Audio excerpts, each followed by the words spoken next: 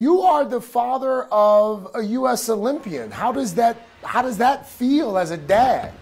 It feels great. I start thinking that that she actually is an Olympian. So, yeah, it feels really good. I mean, obviously you're not there because of COVID. I assume you've been in contact with her. How's she doing? She's been doing pretty well. We haven't talked to her personally because of the time difference, but we have been texting her back and forth. And yeah, they just recently moved her to the Olympic Villa, so we only talked to her through text. I know you're familiar with the positive test on the team. There are lots of worries among athletes and their parents and the Olympic officials about COVID. Are you worried at all? Yes, I actually got a lot of texts when somebody found out that there was somebody on the team was positive, but when we found out there was an alternate, so we weren't too worried, but still, yeah, we are worried. My wife especially, she's really worried. Is Suni vaccinated? Yes. The whole family's vaccinated except for the little one. And Sunisa's vaccinated. I know that before she left, she had to do like COVID tests every other day. So I'm pretty sure she's okay right now, but never know. Before she left for the games, what did you tell her? What kind of advice did you give her? Well, I told her that now, her dream that making the Olympic was hard, but now she is actually in the Olympics. So, she needs to go compete for herself. She's already proved to the community, her family, her friends, and her coach that she is capable of getting there. So now it's time for her to go and do it for herself. John, how did Suni discover gymnastics? Well, when Suni was a little kid, she's really hyper. She jumps around all the time. She was able to do like the bridge, and she just like to jump around doing backflip and stuff like that. So we brought her into the gym because one of my wife's friend is the coach at Midwest, and we brought it in just for like a little trial, and they thought that she was good enough to be on a team, so they put her on a team, and that first year, and then she trained over the summer and competed level 4 the following year, and she won state. So, how old was she then? We brought in at age 6. And then she started competing at age 7. When did you realize she was a special gymnast? Well, after the first, the first year when she competed, she won state. And then the second year, they jumped her 3 levels. And then after that, they put her on the HOPES program, which is the beginning of the elite level. And that's when I thought that, okay, well, she might have potential to be in the Olympics. So, we just continue pushing her, helping her, supporting her. Were you gymnastically inclined? I don't even think that's a word, but we'll pretend it is. Well, my wife, she plays sports when she was younger. I play a lot of sports. I'm very competitive when it comes to sports. And I do a lot of backflips and stuff like that. When I was younger, I used to do flips off the wall, off the ceiling, things like that. But I think her gymnastic skills, I think that's from my wife's side, but the competitive side is probably from me. I understand that when she was sort of starting out, that her dad was so committed to her success that he actually built a beam in the backyard. Is that true? Yes, it is, and it's still here. Remember that beam I built for you? Yes. Why'd you do that? Well, the thing is, she don't have a beam. She goes to the gym and she practice, but we don't have a beam here, so go. I couldn't afford a real beam, so I built one out of a 4x4, 6 feet long, and covered it with the air mattress, wrap. Why have you kept it all these years? I don't know. It just she don't use it anymore, but it just sitting in the backyard, and then just never threw it away. I understand that that Suni is making history in Tokyo. She is the first Hmong U.S. Olympian. How proud does that make you? Yeah, she will be the first Hmong American to be in the Olympic. So, yeah, I am proud. The family's proud. All the community is very proud of her. So, I don't know. It's almost like it's unreal, because yeah, especially in gymnastics where you got the whole country going for this a spot on the team, and there's only 4 spots available. So if she made it, and that's pretty tough, and it makes us proud. I'm very proud of her. How are you going to watch the games since you can't be there in person? What are you going to do? We are planning to have a watch party at my brother's house. They volunteered the house for us to watch. We actually at first we wanted to do like a community watch party, but since the time difference and all the games are gonna be really early in the morning, I don't think that's possible. So we are gonna go to my brother's house and watch the game with the family. John, do you still get nervous? Do you get nervous watching Suni even after all these years?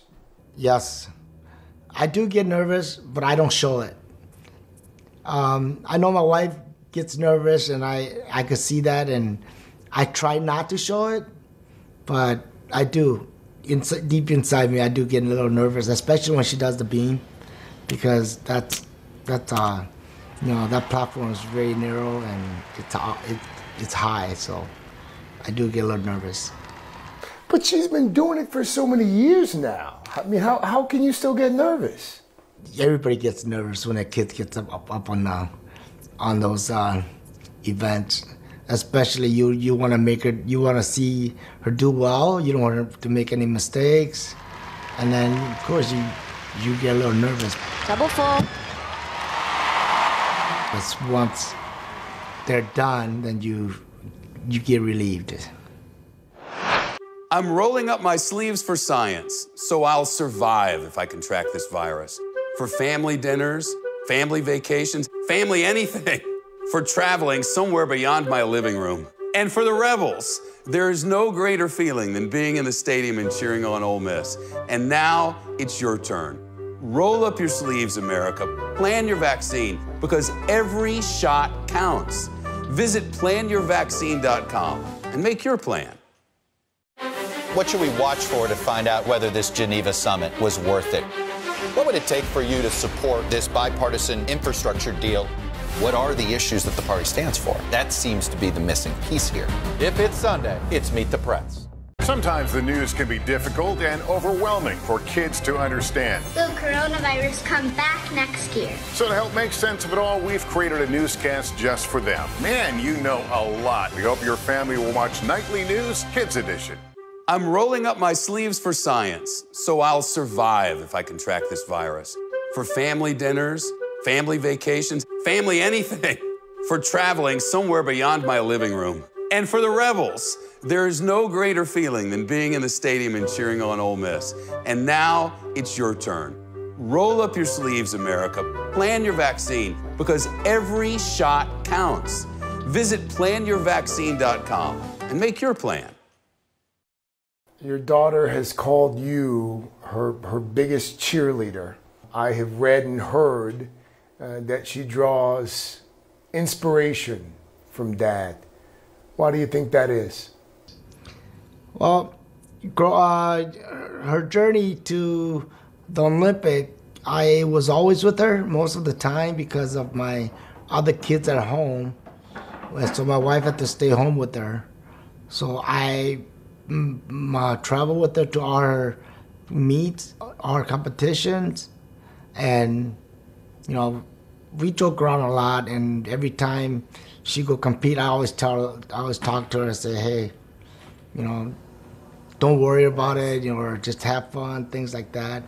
Because she's always get nervous, and she always tell me that, ooh, this girl is so good. She don't think that she's gonna do better than her, but I always have to tell her that it's okay. You will do better, and then, when she come out on top, she's happy. So, how do you think that your accident inspires her? When I got hurt, I didn't think that she would actually. She wasn't gonna go because she and her coach came to the hospital, met me, and when I told him to just go ahead, because she worked so hard for it. So when she left, I didn't expect her to feel that she had to do it for me, but then she did, and she said she know that my accident, my accident is worse than her winning or losing on a team, so she did it for me. That's what she said, and I think that, and since then she just continued wanted to do it for me. So I'm proud of that. I'm happy that she competed for me. Let's talk about the accident for just a moment, John.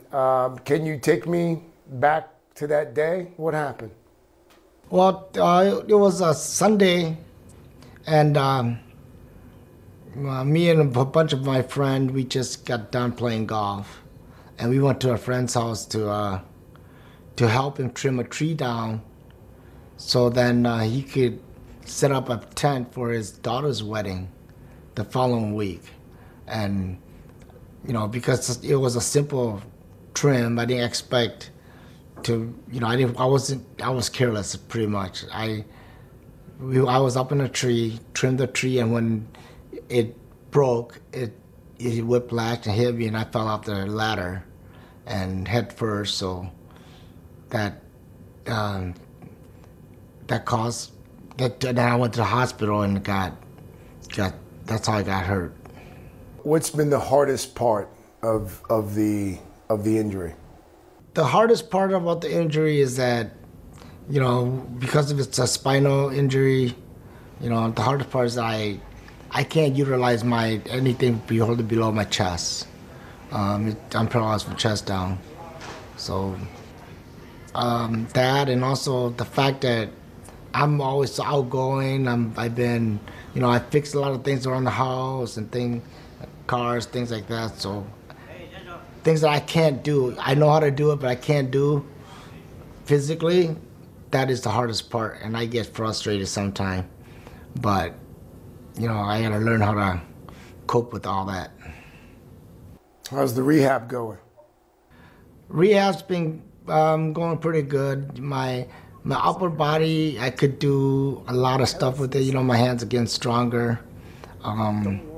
My balance is not so great, but I'm learning how to cope with that.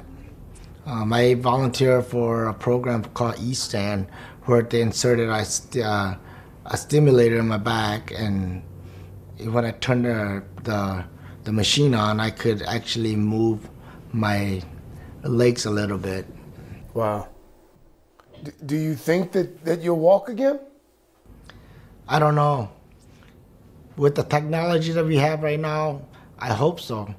If not anything, if I could stand up or just move a few feet, I would be happy. But I'm hoping that with the eSTAND and also, with all the technology, maybe someday I will be able to walk. That's my hope.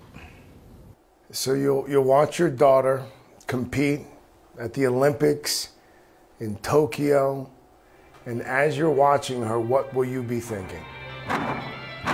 as I watch her, I'll be thinking if she bring home a couple of medals, hopefully a couple of gold, I mean, that would be so great for the family, the community, and for the USA. Yeah. I mean, do you think she'll compete again after this, or do you think this will be her first and her last? Well, I talked to her before she left, and she really wanted to do college gymnastics. So I'm hoping that she, you know, after the Olympic, you know, she only got 3 more years before the next Olympic. I was hoping that she continue on, but as far as I know, she wants to do college gymnastics. She wants to go to college and compete. So it's up to her. You're not going to be there because of the virus. I assure you, your daughter is going to watch this interview on the Today Show. What do you want to say to her? What do you want her to know? Well, one thing for sure, I want Tanisa to know that I'm proud of her no matter what happened. I'm behind her, her family's behind her, the community's behind her, her fans behind her, and the United States behind her. So whatever she does, we are all proud of her. Just go out there, have fun. John, what's the secret? How do you rear a daughter to become a U.S. Olympian? I don't think there's really a secret. I mean, I talk to her, I motivate her, and I tell her to do good and just follow her heart, have fun. But the real secret is, I think it's her. I think she's pretty natural, so in this sport. So it's all her. Most of it is her. Good morning. Welcome to Today. Future's looking bright. We are going to be cheering you on all the way. Hoda is going to renew their vows right here. Cheers to you. New meaning to the expression rise and shine. Good morning. Welcome to Today. Future's looking bright. We are going to be cheering you on all the way. Hoda is going to renew their vows right here. Cheers to you. Cheers. We've been watching Chanel bust a move all morning. New meaning to the expression rise and shine. Jenna, nearly 2 miles in the air. This is amazing! Yes! Your Gampy would be so proud. Oh, thank you, Al. For breaking news in our changing world, download the NBC News app.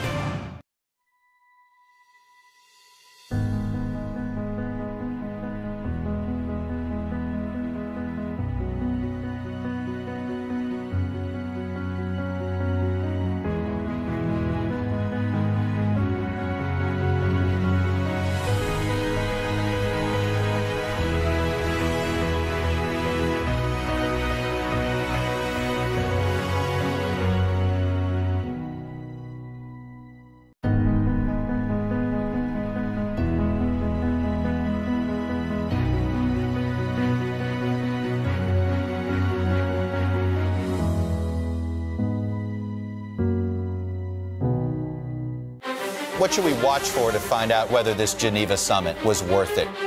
What would it take for you to support this bipartisan infrastructure deal? What are the issues that the party stands for? That seems to be the missing piece here. If it's Sunday, it's Meet the Press. For breaking news in our changing world, download the NBC News app. The Meet the Press Chuck Toddcast, free wherever you get your podcasts. Somebody said to me, check out TikTok. I'm like, I am 44 years old. I am not going to roll up on TikTok to mess with these kids.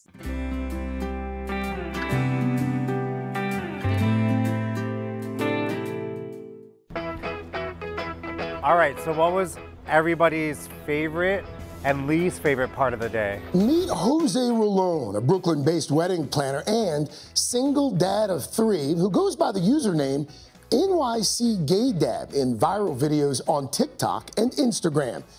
You're making me clean again?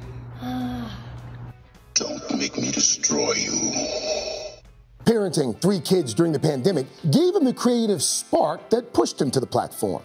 LGBTQ rights have been going on for quite some time. But I do think in the parenting space, we really sort of still are at the forefront of that. This was a platform to be able to highlight LGBTQ plus family here that is doing the same things that you do. Was there a conscious decision to try and use it to break down barriers and shatter myths and preconceived ideas about what fatherhood is?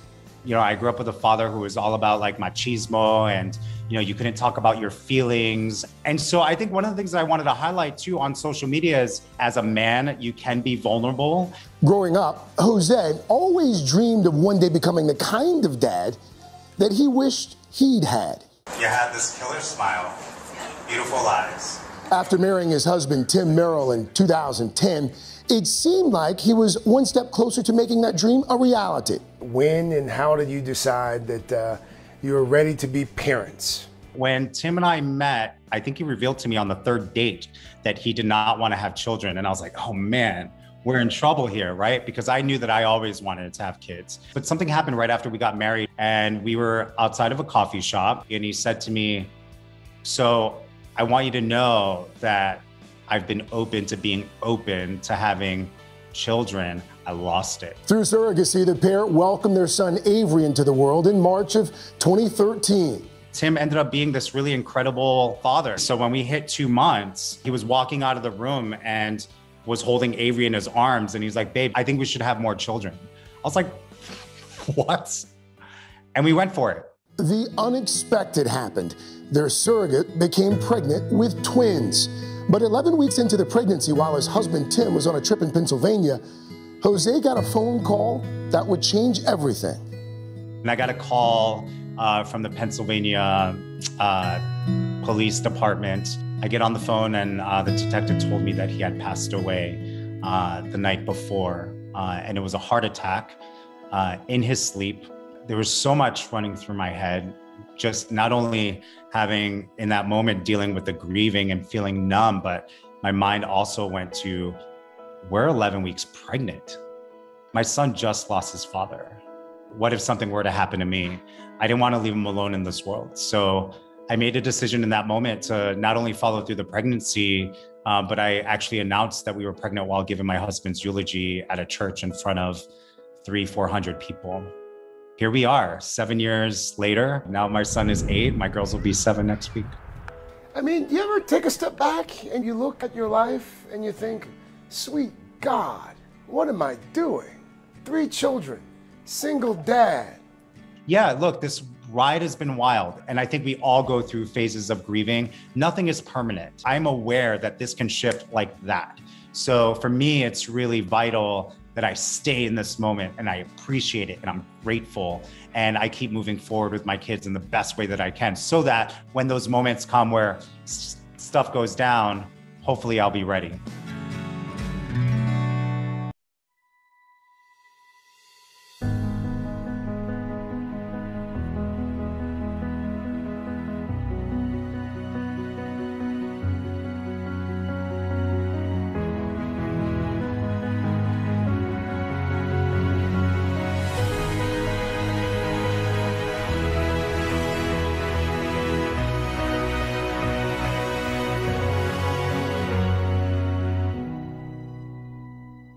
Good morning, everybody. Welcome to Today. Future's looking bright. Are you ready? We're going to do our part to spread the word on the importance of vaccines, so crucial for reopening America. A big day around here. A very special naturalization ceremony. Many of them doctors, nurses, other essential workers. If you are a nurse, thank you.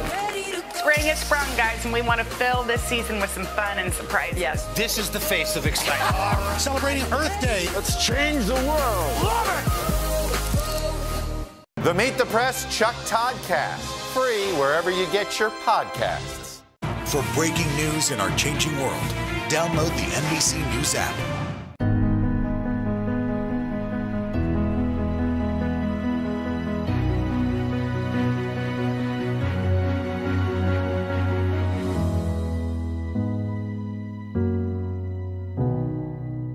For breaking news in our changing world, download the NBC News app.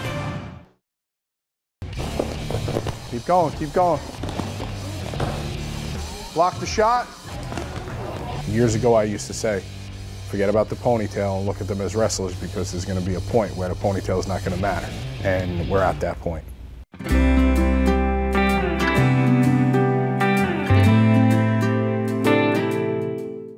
Team Alpha is an all-girls wrestling club, started 5 seasons ago. We started out with approximately 9 girls, since have grown to over 50. An alpha wolf doesn't necessarily have to be an alpha male, right? Female wolf can be the alpha, the leader of the pack. You know, we're not quite leaders just yet on the national scene, but we're getting there. Participation in girls wrestling has seen a 500% increase since 2001. And is currently sanctioned as a high school sport in 21 states. Team Alpha's home state of New York isn't yet one of these, so girls either wrestle on the boys' team or compete in clubs outside of school. I have 2 daughters, Kendall, who is 13. She's been wrestling just over 3 years, and McKenna, who is 10, and she's been wrestling a little over 5, and she was probably around 2 or 3. And my wife and I noticed that the only time she ever sat still was when she was either watching wrestling on TV with me or at tournaments. After watching one of those wrestling tournaments as a 4-year-old, McKenna told her dad something that would change everything. And I was like, Dad, I want to start wrestling. And then I started wrestling on the boys' team at first, and then Dad made a girls' team. What do you like about wrestling? Since I'm wrestling, I feel like I'm tougher. When you were wrestling with the boys, did you enjoy that? Yeah, it's fun. When you wrestle them, it's not that intense as it is wrestling a girl. Why is that? Because boys aren't that tough. I'd probably do better if I wrestled boys, but I kind of like wrestling girls better because girls don't sweat as much as the boys do when we're wrestling. As a boy, I'll pretend not to be offended. Okay.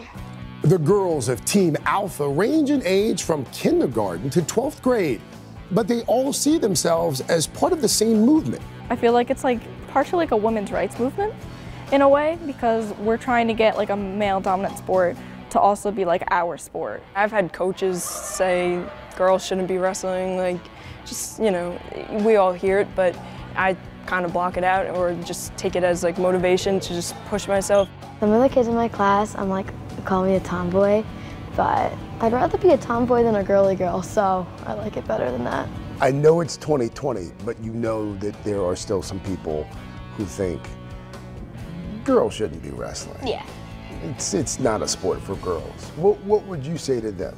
I would say girls can do anything boys can. We just brush it off until they sanction girls wrestling here in New York, then we'll do what we got to do to get the girls on the mat that want to be on the mat. Coach Ken started wrestling in 3rd grade, encouraged by his dad, a former high school wrestler who would work double shifts to support their family. Long days on the job prevented him from attending Ken's wrestling matches. You know, I ran around most of my teens, you know, mad, angry. Why doesn't my dad get to come to all my stuff like some of the other kids? When I started coaching my kids and when they started to get older, I swore I'd never miss anything. So that's what I base everything around. I have to be there. 12, 13, 14. Ready? When I'm on the mat and I hear my dad on the side, I know that he loves me and he wants to get me like more into the sport. It's the best feeling a kid could ever have. He says, be a leader, not a follower, and I always listen to that. The first step's always the hardest in this sport. Once you take that first step, at the very least, you're gonna learn a work ethic that sticks with you forever. There's nothing wrong with being tough. You know, there's nothing wrong with being gritty. That's what gets it done on the mat. That's what gets it done in life. Before the girls came along, is this where you thought you'd be? Never. It's pretty cool though. It's awesome. You know, I got 2 blood daughters and 50 more in the club. Alpha! We are Alpha! 4, 5, 6 Family!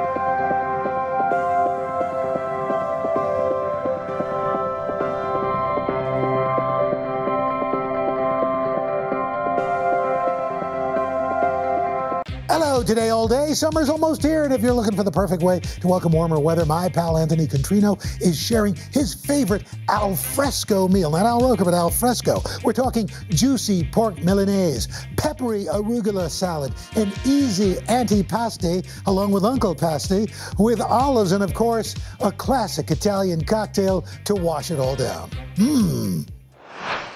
Summer is just around the corner. It's not one of my favorite seasons, but my birthday's in there, so I'll allow it. Anyway, it is gonna be really nice to be able to dine outside with friends. So today I'm whipping up the perfect al fresco meal. I'll be making delicious orange rosemary marinated olives, the juiciest, crispiest pork milanese you've ever had, topped with a nice fresh salad. And then of course, we need a cocktail, or two. I'll be making a Negroni and an Americano.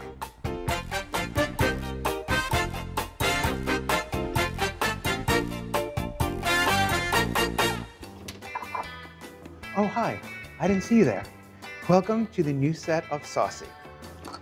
Let's get cooking.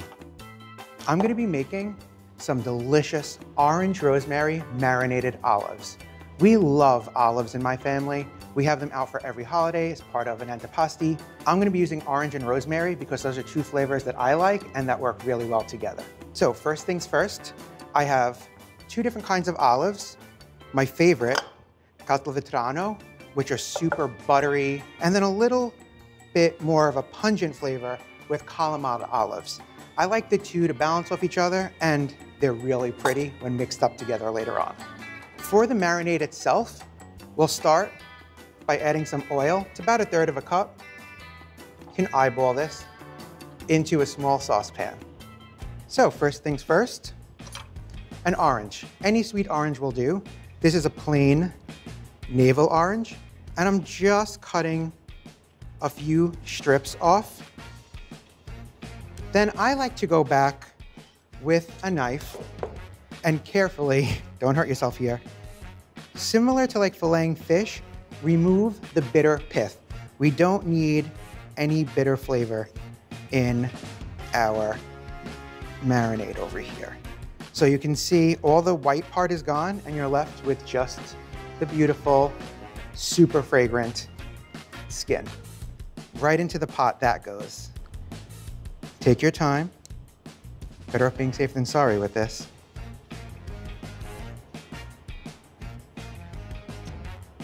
And the last one into the pot. Don't want this orange to go to waste. So I'm gonna take that sweet, delicious juice and we'll add that to the pot as well. That'll add a little bit of sweetness to our olives. Next up, garlic. Why does this happen every time? 6 takes later, I'm gonna grab 2 cloves. You can buy them peeled already, which will save on the aggravation. Okay, so just thin slice, 1/8 of an inch, even thinner if you can, without hurting yourself. Into our pot. Then let's add some more flavor. A bay leaf. I'm gonna add a pinch of red pepper flakes. I'm not a big spice person, so I literally just add a tiny little pinch. Last but not least, some fresh rosemary. So I'm gonna cut off a couple of sprigs here and pull off about half of the leaves or just kind of break them. I just like the way it looks when it's in there. It's still gonna permeate that oil. So I'm literally just waiting for the edges to just sort of start to simmer as I'm doing this. It'll go pretty quickly. We're not looking to cook, we're looking to infuse. You'll know it's done when it gets nice and fragrant. Similar when you add garlic and onion to like a saute pan, and it's getting there, smelling really good already. So you can see it's starting to simmer a little bit. So I'm gonna cut the heat and then simply just pour it right on top of our olives. Make sure you get all of this flavor. Leave no speck of garlic or rosemary behind. Okay, now I'm gonna let this sit out at room temperature for a couple of hours. So every now and then, every time you pass it, just pick it up, Give it a tossy turn, zhuzh it up, get those olives coated nice with that oil to help marinate it, and give those olives some time to steep. Talent and perseverance, inspiring America. I've been preparing for a moment like this for my whole life. I have lots of songs and lots of stuff to share. I want to show my daughter what it's like to overcome adversity. So many reasons to cheer for that young lady. NBC Nightly News with Lester Holt. It has been a long year. Yeah, where it's been anything but normal. Well, now there's hope. The COVID vaccines. I know. It's been a little confusing. Like, really confusing. So it's more important than ever to make a plan. Visit planyourvaccine.com to find out where and when to get your vaccine. What are you waiting for? Roll up your sleeves and plan your vaccine. Plan your vaccine. Plan your vaccine.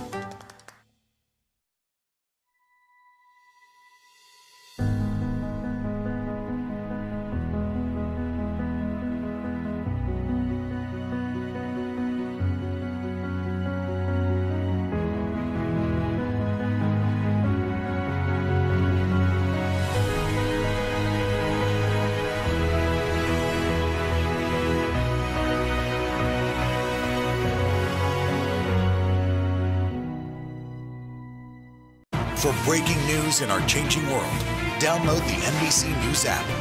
The Meet the Press Chuck Toddcast, free wherever you get your podcasts. For breaking news in our changing world, download the NBC News app.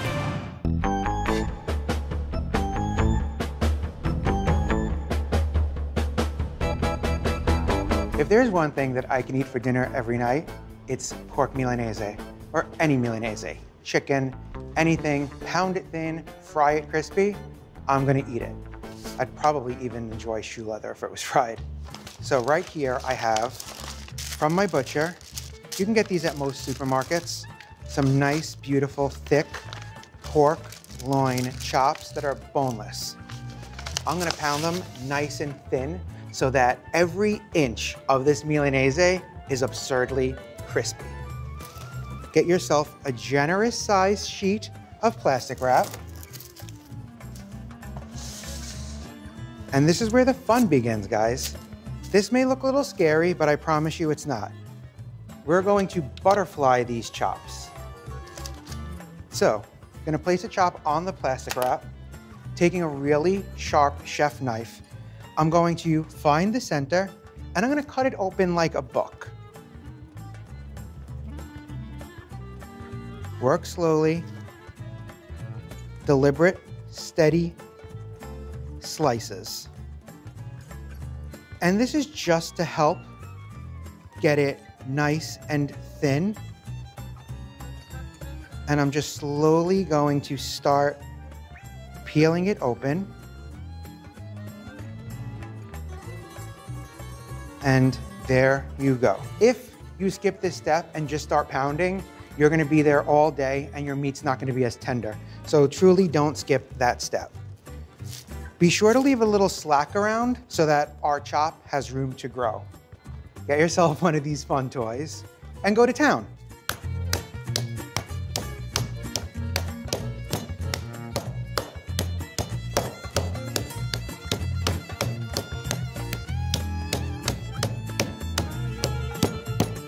Watch your fingers, don't do what I almost just did.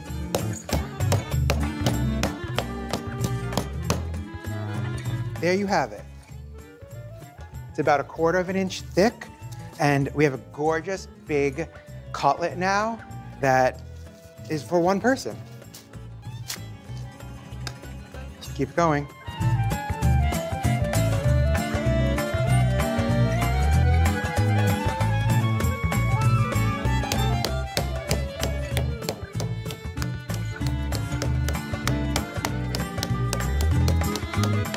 Did your kids or your boss piss you off today?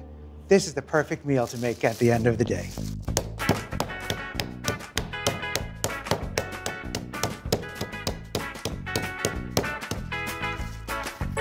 This one's even better. You can do this with chicken breast. I love it with chicken. You can do it with beef. If you don't have time to go to the gym, this is the perfect activity for you.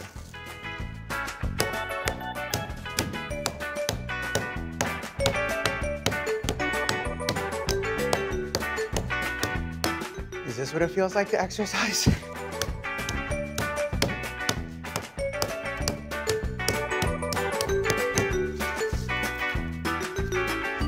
One to go.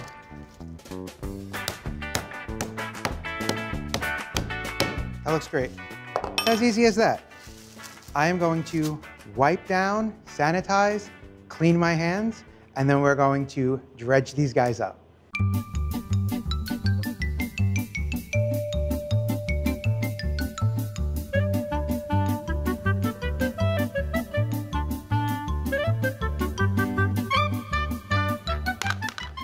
Okay, now that that's set up, let's start getting these bad boys breaded.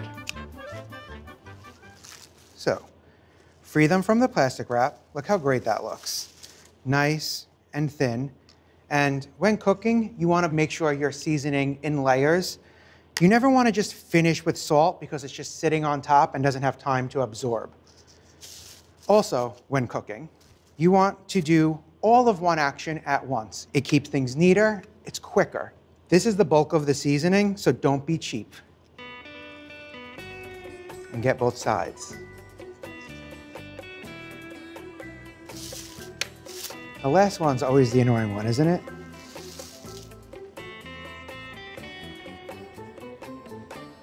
Perfect. Now to begin breading. You may notice that there's something here missing, flour.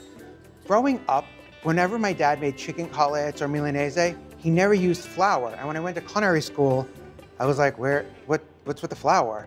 And I've tested it both ways. In this case, it is an extra ingredient, an extra step, and I find it to be completely unnecessary. It actually coats better to this pork if you don't use flour. So while you're probably thinking I don't know what I'm talking about, I would curse here, but I'm not allowed to anymore. I definitely do. So this is my dredging station. 3 very well beaten eggs and 2 cups of seasoned breadcrumb. Another trick, wet hand, dry hand. So in she goes. Make sure we're nice and well coated. You can see how great a pie dish works for this. It fits well, it has a flat enough surface, and it has sides to keep everything in place. Give it a couple of shakes and right into our breadcrumb. Now, use your dry hand to start covering it with the breadcrumb. When you get to this point, you can flip it. Make sure you don't miss a millimeter of breadcrumb. Every crevice, breadcrumb, and press it in. We want these to be well coated and super duper crispy. Just like that. And that's ready to be fried.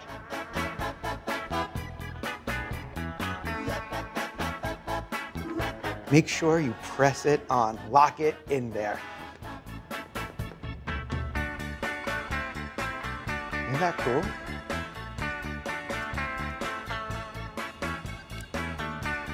This is kind of a fun thing to get the kids involved in too. Put them to work.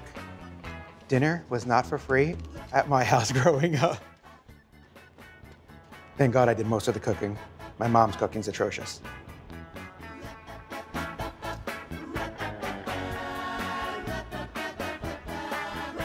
That's a big one.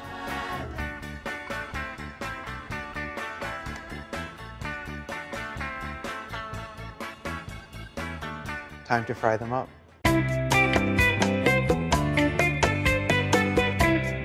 I've added about 1/4 of an inch of vegetable oil to a pot. When frying, I like to use a neutral oil like safflower, canola, any vegetable oil because it won't take on any flavor. Have this going over medium-high heat, and I know it's ready when I add a pinch of breadcrumb and we get some sizzle action. So you see how it foamed up and it already started darkening? Time to add one of our cutlets.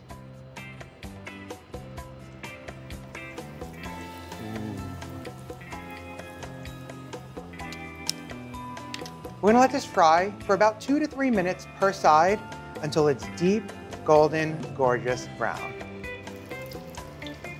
Keep an eye on the edges of your cutlet. I can see it already starting to get nice and golden brown in that little nook, which means it's almost ready to flip. I'm gonna take a sneak peek.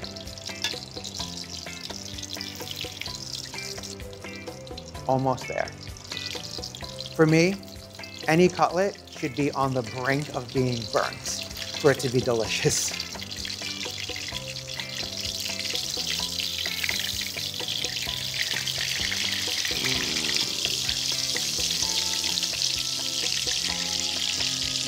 Now just another couple of minutes.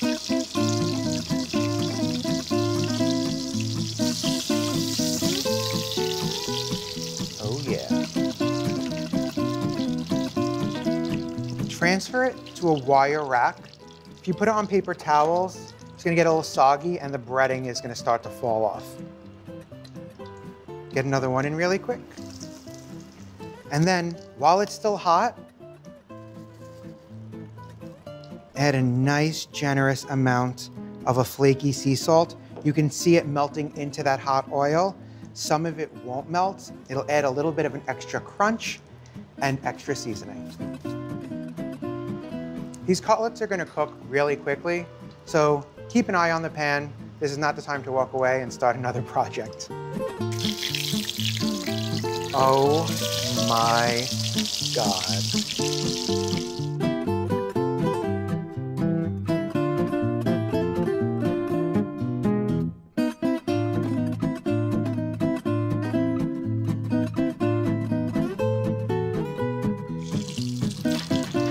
Extra crispy for the chef. I have my oven set to the lowest setting. I'm gonna throw these in there to keep them warm. I don't wanna keep them in there too long though, just long enough to make a delicious salad.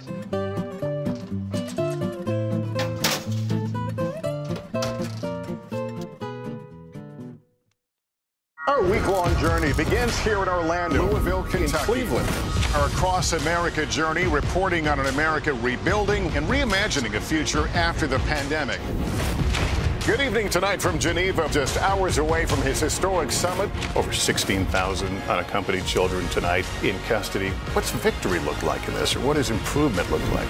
It's going to be a challenge to meet that 70% goal. Why is it so challenging? NBC Nightly News with Lester Holt.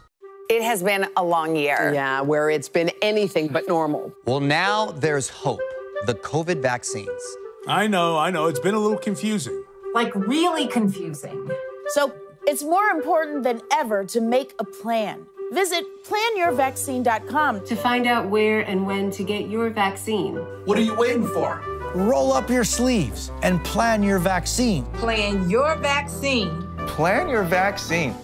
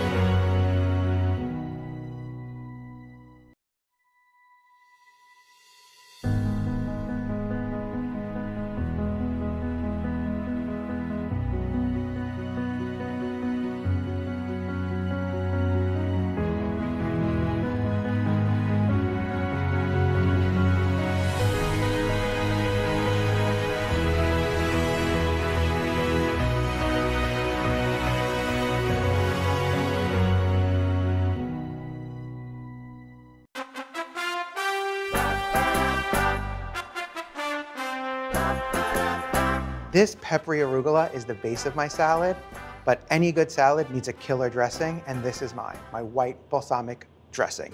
Going to start by adding a couple of tablespoons of just plain old clover honey. This bougie thing looks like a lot of fun, but it's a little messy. This is gonna add just enough sweetness, some Dijon, which is gonna add more depth of flavor. It's also going to help emulsify this dressing when we add the oil. Get that all in there. A little bit of salt, about a half a teaspoon. And then about an eighth of a teaspoon of freshly cracked black pepper. Gonna whisk this to combine. Make sure you get that honey to dissolve. That looks beautiful. Now that the base of our dressing's ready, I'm going to drizzle in olive oil. Very slowly begin to drizzle in your olive oil, giving it time to break up the fat molecules and emulsify.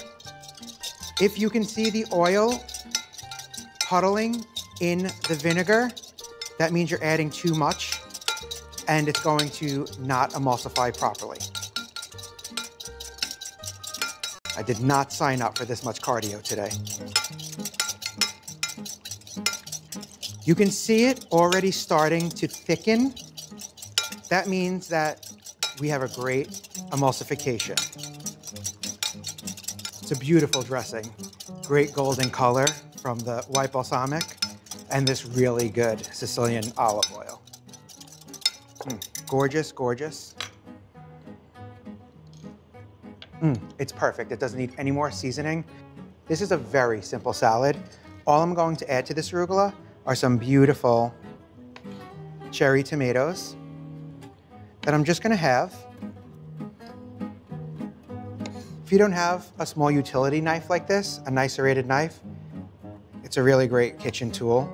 I use it a lot. I'm gonna give this a quick toss.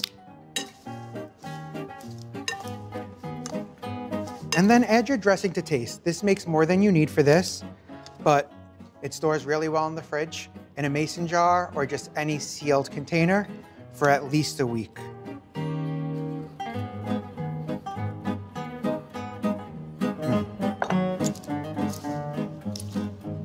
It's all set. All that's left to do is to put the two pieces of the puzzle together. It smells so good. Okay. These are nice and warm. Let's go with this big guy. Just throw that right onto a plate and then don't be cheap. Oh, yes. Yes, yes, yes, yes, yes.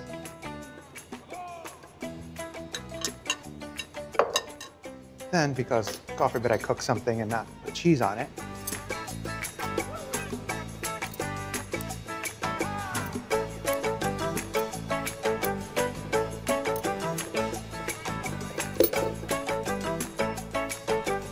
how delicious does this look? I cannot wait to dig in. I'm kind of thirsty. I think I need to make a cocktail. For breaking news in our changing world, download the NBC News app.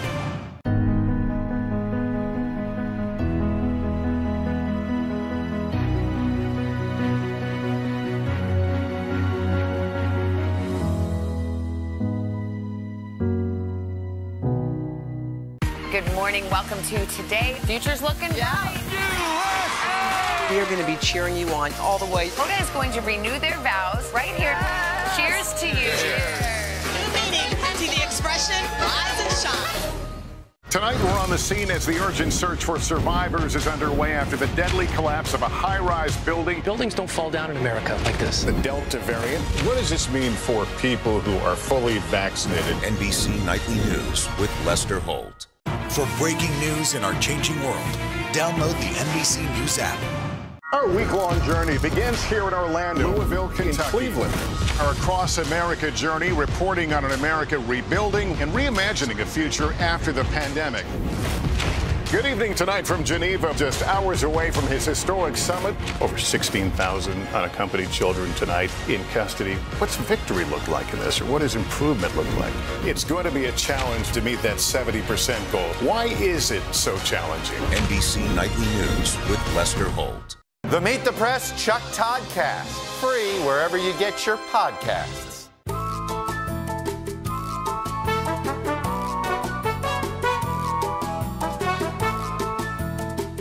I'm I'm going to show you how to make probably the most quintessential Italian aperitivo, which is a pre-meal drink, something meant to whet your appetite. And this bitter Campari is going to do just that. That is one of the 3 major components in this Negroni. This drink is equal parts Campari, sweet vermouth, and gin, and it is going to punch you in the face. So I'm doing 1.25 ounces each of these 3 spirits. This is our sweet vermouth to balance that bitterness just the slightest bit. And we can't forget about the gin.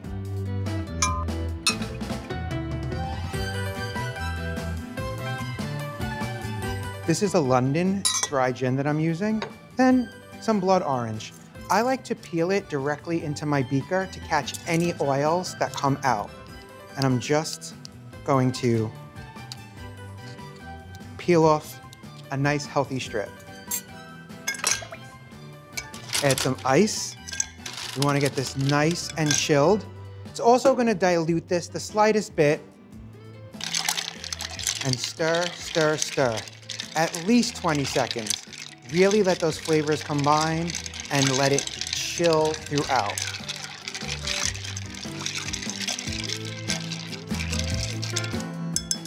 Perfect.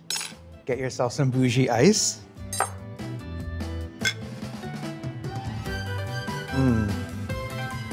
So pretty.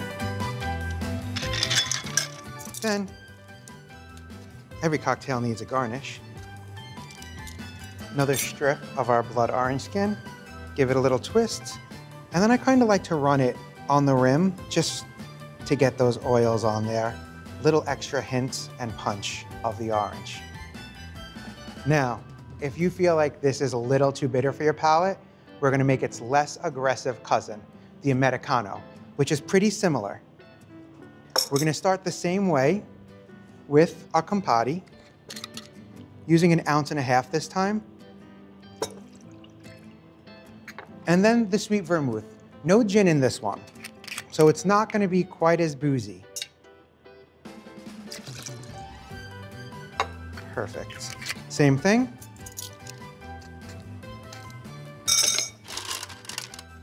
And stir, stir, stir.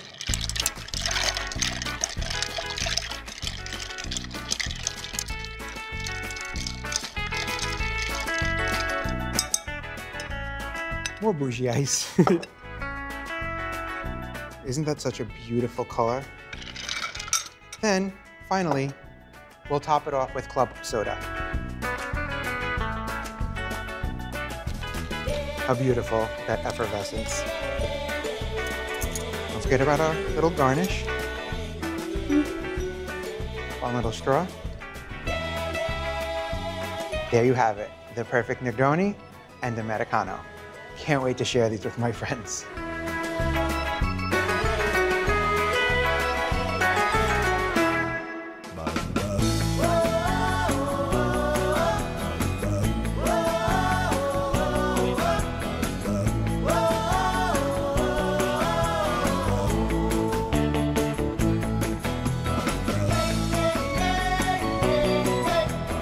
It is a pretty color.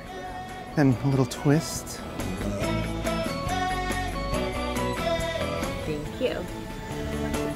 You stir. It like dilutes it a little.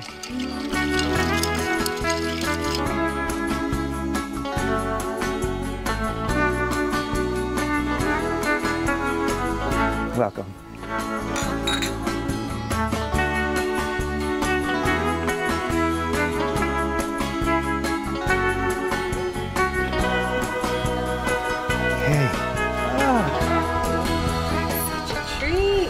This looks delicious. Beautiful. Some pork milanese. Nice.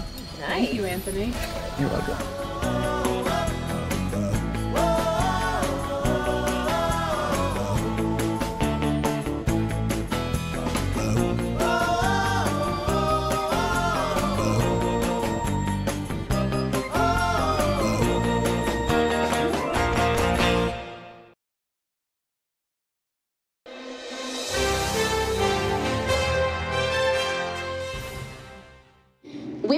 approvals from women's magazines. I can't make a move without consulting Family Circle or Harper's Bazaar. Otherwise, I'd have no idea what shade of red drives a man crazy. Little hint, it's the one with the least amount of fabric involved.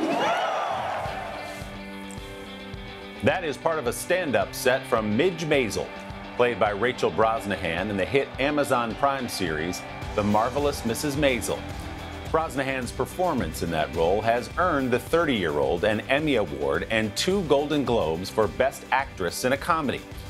Born in Milwaukee and raised outside of Chicago, Brosnahan's professional life has been rooted in New York City, which serves as the setting for Mrs. Maisel. Rachel and I got together on a recent snowy day in New York for a safely distanced Sunday sit-down and something new for a pair of New Yorkers, a sightseeing tour through the city on a double-decker bus. I'm so excited. You got room for 2 more? All right. I feel like we're in a movie. Is it snowing? How romantic. This is magical. Wow. 13 years after moving here, Rachel Brosnahan still marvels at New York City. You sort of give off New York. Do you feel like you're a New Yorker? Thank you. My understanding is that the mark from New Yorkers is 10 years, but not one day sooner. This is my tour of New York's Upper West Side. Cafe Lala with the big scaffolding. Boy, we got here fast, didn't we? Yep. Got the It's You've that Got very Mail energy. Hardcore You've Got Mail energy. Yeah. That's what I dreamed New York was like. You know, Right. sitting by windows, drinking Right. coffee, and Right. looking out on the Upper West Side. Yeah. Most of New York, it turns out, isn't like that, but It's a little harder to live here than they tell you about in the movies. Or on television. The New York of the 1950s glitters in The Marvelous Mrs. Maisel, the Emmy-winning Amazon series starring Brosnahan as a down-and-out housewife who finds a funny way of landing on her feet. She's 21 and dumb as a Brillo pad. And I'm not naive. I know that men like stupid girls, right? Providing a colorful antidote to these gloomy times. Right before we sat down, we literally had the tape measure out so we could have 7 full feet between us. 7. I mean, overachieving. I appreciate that. Yeah, for you, we added the extra foot. Thanks, pal. Is it gratifying in some way to know how many people have been watching The Marvelous Mrs. Maisel during this time? Yeah, it's been so nice to hear that it made people laugh. The character at the center is someone who leads with hope and joy. I'm grateful to have been able to be a part of something that helps people escape for a minute. Something happened tonight. You'll work out with Cal where you're gonna go. Who the hell is Cal? Where is Eddie? Now, Brosnahan is escaping into a different, darker era, the 1970s, for the new Amazon crime thriller, I'm Your Woman. She plays Jean, a woman on the run after her husband betrays his partners in crime. Is anybody looking? Everyone's looking, and they're looking for you too.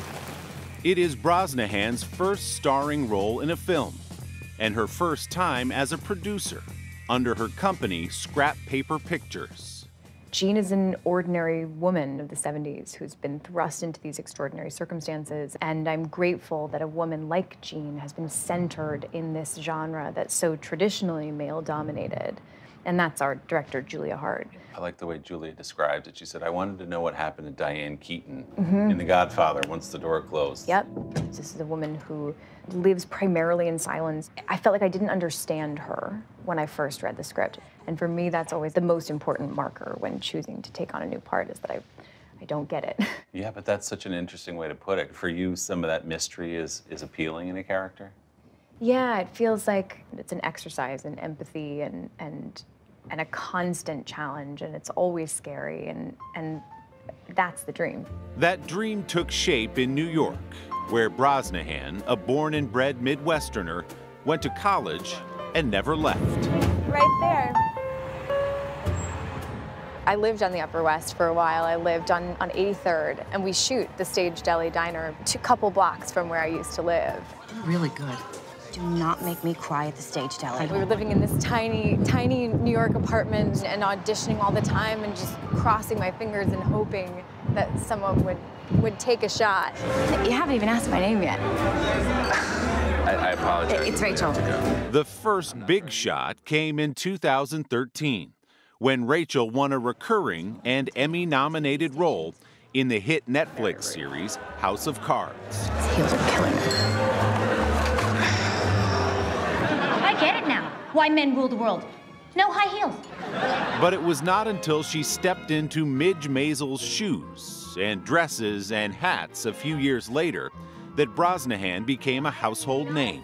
Comedy is fueled by abandonment and humiliation. Now, who the hell does that describe more than women? Season 4 of The Marvelous Mrs. Maisel starts production in New York this month.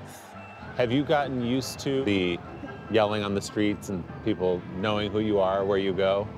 No, I don't know that, I'm not sure that's something you can ever get used to. It's always the, like, you know, 6 foot tall dude with this enormous beard who goes, hey man, love the show. Yeah. Hey, thanks. I haven't played my hometown for a while. To play a character like Midge, who is not just an extrovert, but a stand-up comic, which is like the scariest profession you can have. How did you approach that when you first started? It's my worst nightmare. No, it's dreamy in that it continues to be a reach, and that's very exciting. I've tried a lot of things, lots of preparation. Yeah. Coffee, lots of coffee. Power posing in the mirror. I've actually tried it. Oh, What yeah. is that? I've never done that. Oh, you know, you just stand with your feet firmly planted on the ground and put your hands on your hips and hold your head up high and just hope that it comes to you. Hope the confidence comes. Do you still feel that little pit in your stomach when it's time to get up on the stage and be Midge up there? Yes. Yeah. I think when you feel like you have nothing to lose, you just stand at the edge of the plank every day and make the decision to dive off and just see what happens. It is strange to see Times Square. Is the naked cowboy still naked? Oh, Rachel. Oh. Rachel. Oh. Rachel. The naked cowboy. Naked cowboy. Naked cowboy. Oh, hi. Aren't you freezing? Wow. Uh-huh. I don't know that I needed to see that. I had a very New York moment once in the subway over here. I caught Elmo with his pants down and peeing on the wall. Yeah. You are a New Yorker. That's what did it. That's it for me. My name is Mrs. Maisel. Thank you and good night. I gotta say, she's a trooper too. I offered her a hat, a blanket, whatever she wanted. She said, I'm good. It was cold and it was snowy out there. That 4th season of The Marvelous Mrs. Maisel is coming later this year. And I'm Your Woman is available now on Amazon Prime Video. Our big thanks to the great PJ Clark's Restaurant for hosting our conversation. Don't forget to subscribe to the Sunday Sit Down podcast to hear the full-length interview with Rachel Brosnahan. You can find it on Apple Podcasts or wherever you get yours.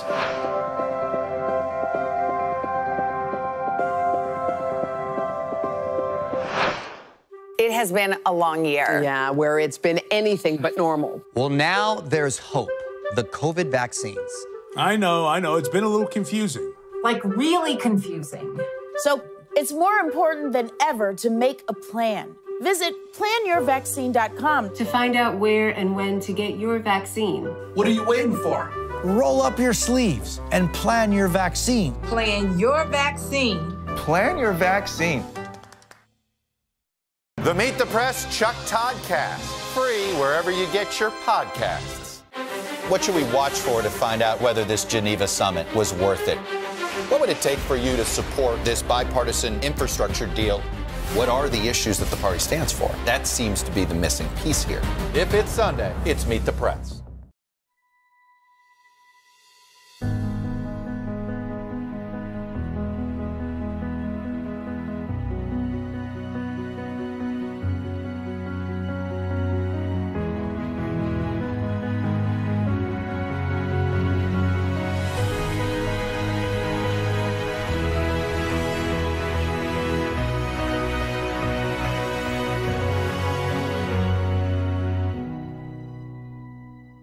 For breaking news in our changing world, Download the NBC News app. The Meet the Press Chuck Toddcast, free wherever you get your podcasts.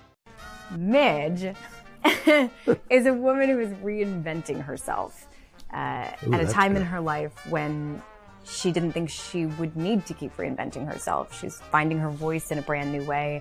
Everything is new. She's discovering who she is and what she wants, and she wears a lot of fantastic hats while she does it. Abe is, he's a guy who has high standards and high expectations. So he lives in, just a steady state of disappointment and frustration. And but he's a guy who's like his daughter. He's a bit of a fighter, and I think they're they're kind of cut from the same cloth in a way, don't you? For sure. Yeah.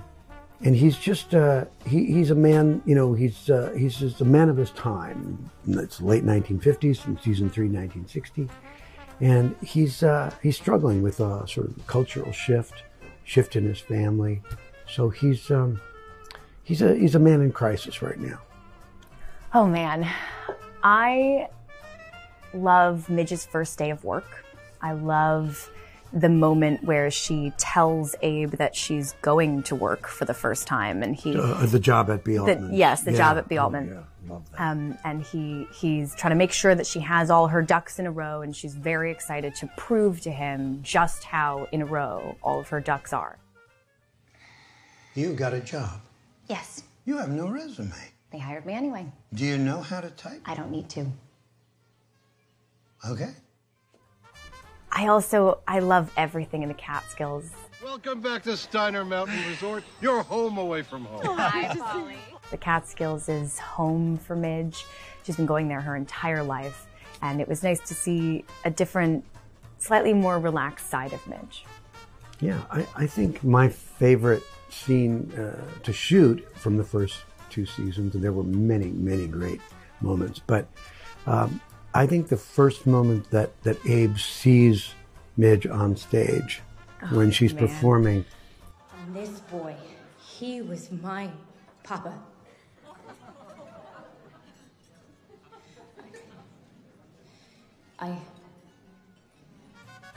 And he wanders into this club, and not knowing he's going to see her there, of course. And she steps out on stage, and he had no idea that she was pursuing this line of work. And she starts talking. She sees him and gets nervous. And shooting that scene was fascinating. Well, it was your performance in that scene is just. I just think it's stunning.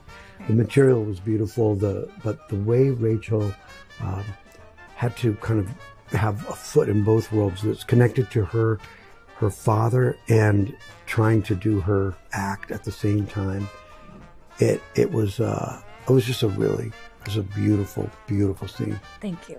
It was kind of amazing for us to shoot because I've been doing stand-up alone, really, for Susie, I guess, for the first 2 seasons. And that was the first time, I guess Joel saw part of that one set, but it really felt like the first time anyone else had ever been let into that world. And I was so nervous to do that for you. Yeah. Yeah, that was a big moment for, I think, for both of these characters in season 2. Yeah.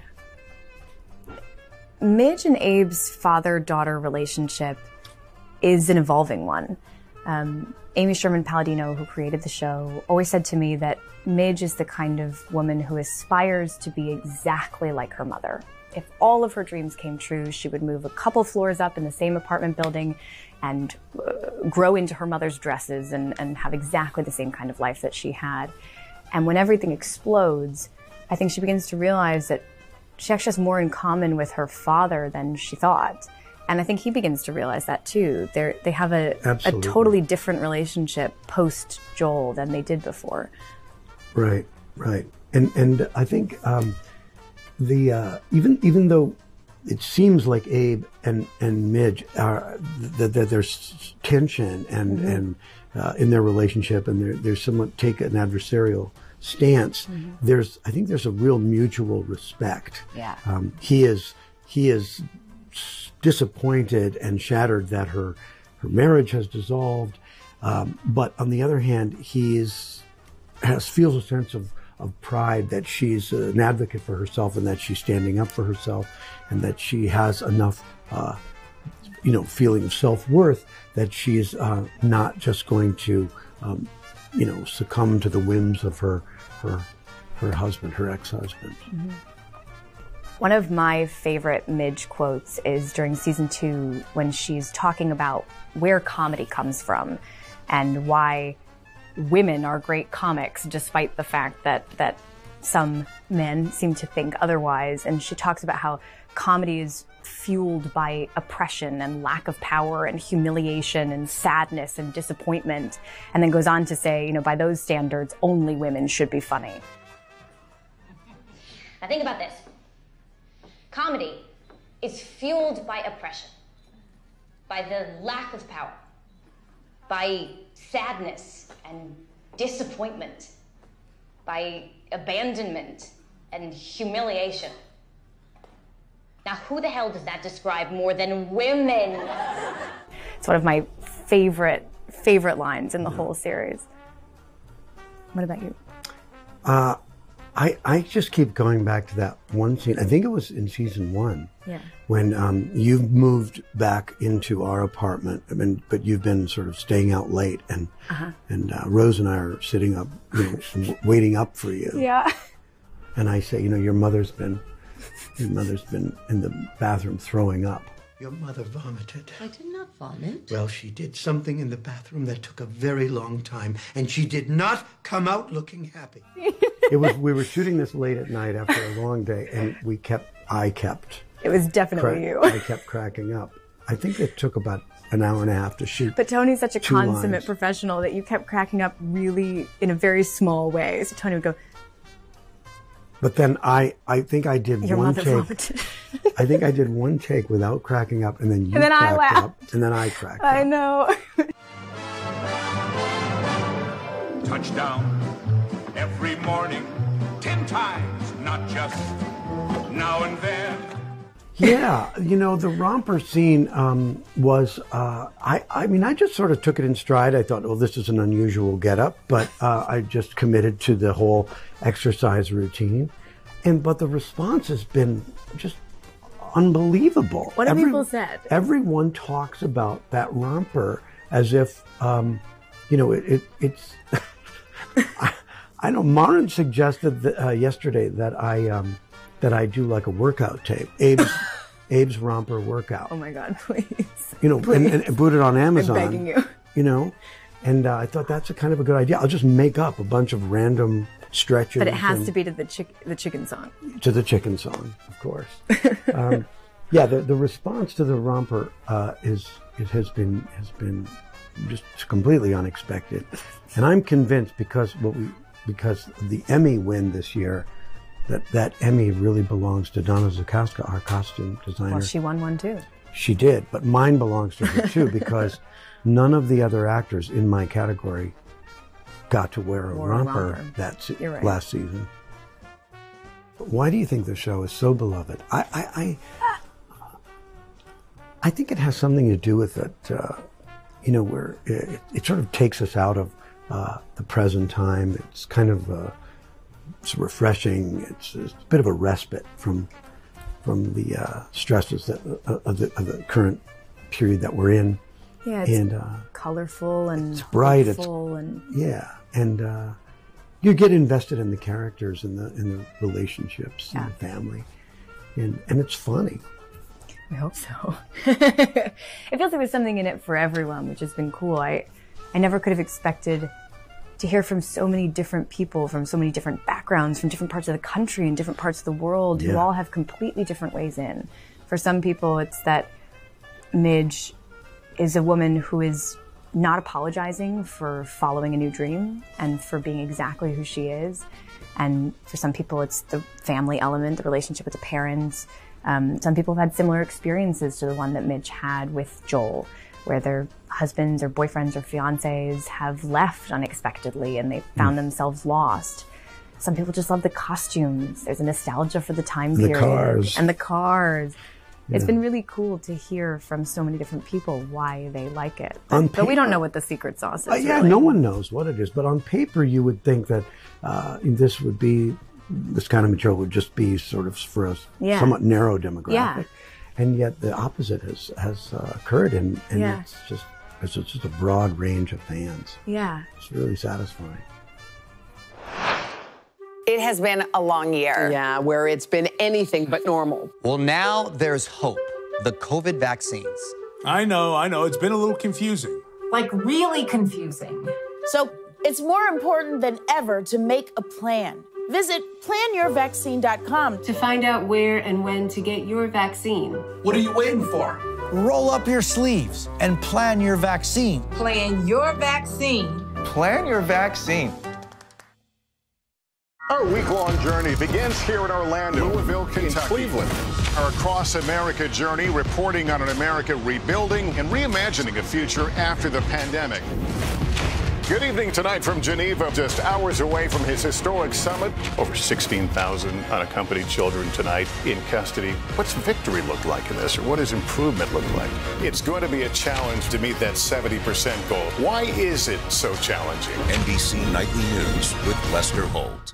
Talent and perseverance, inspiring America. I've been preparing for a moment like this for my whole life. I have lots of songs and lots of stuff to share. I want to show my daughter what it's like to overcome adversity. So many reasons to cheer for that young lady. NBC Nightly News with Lester Holt.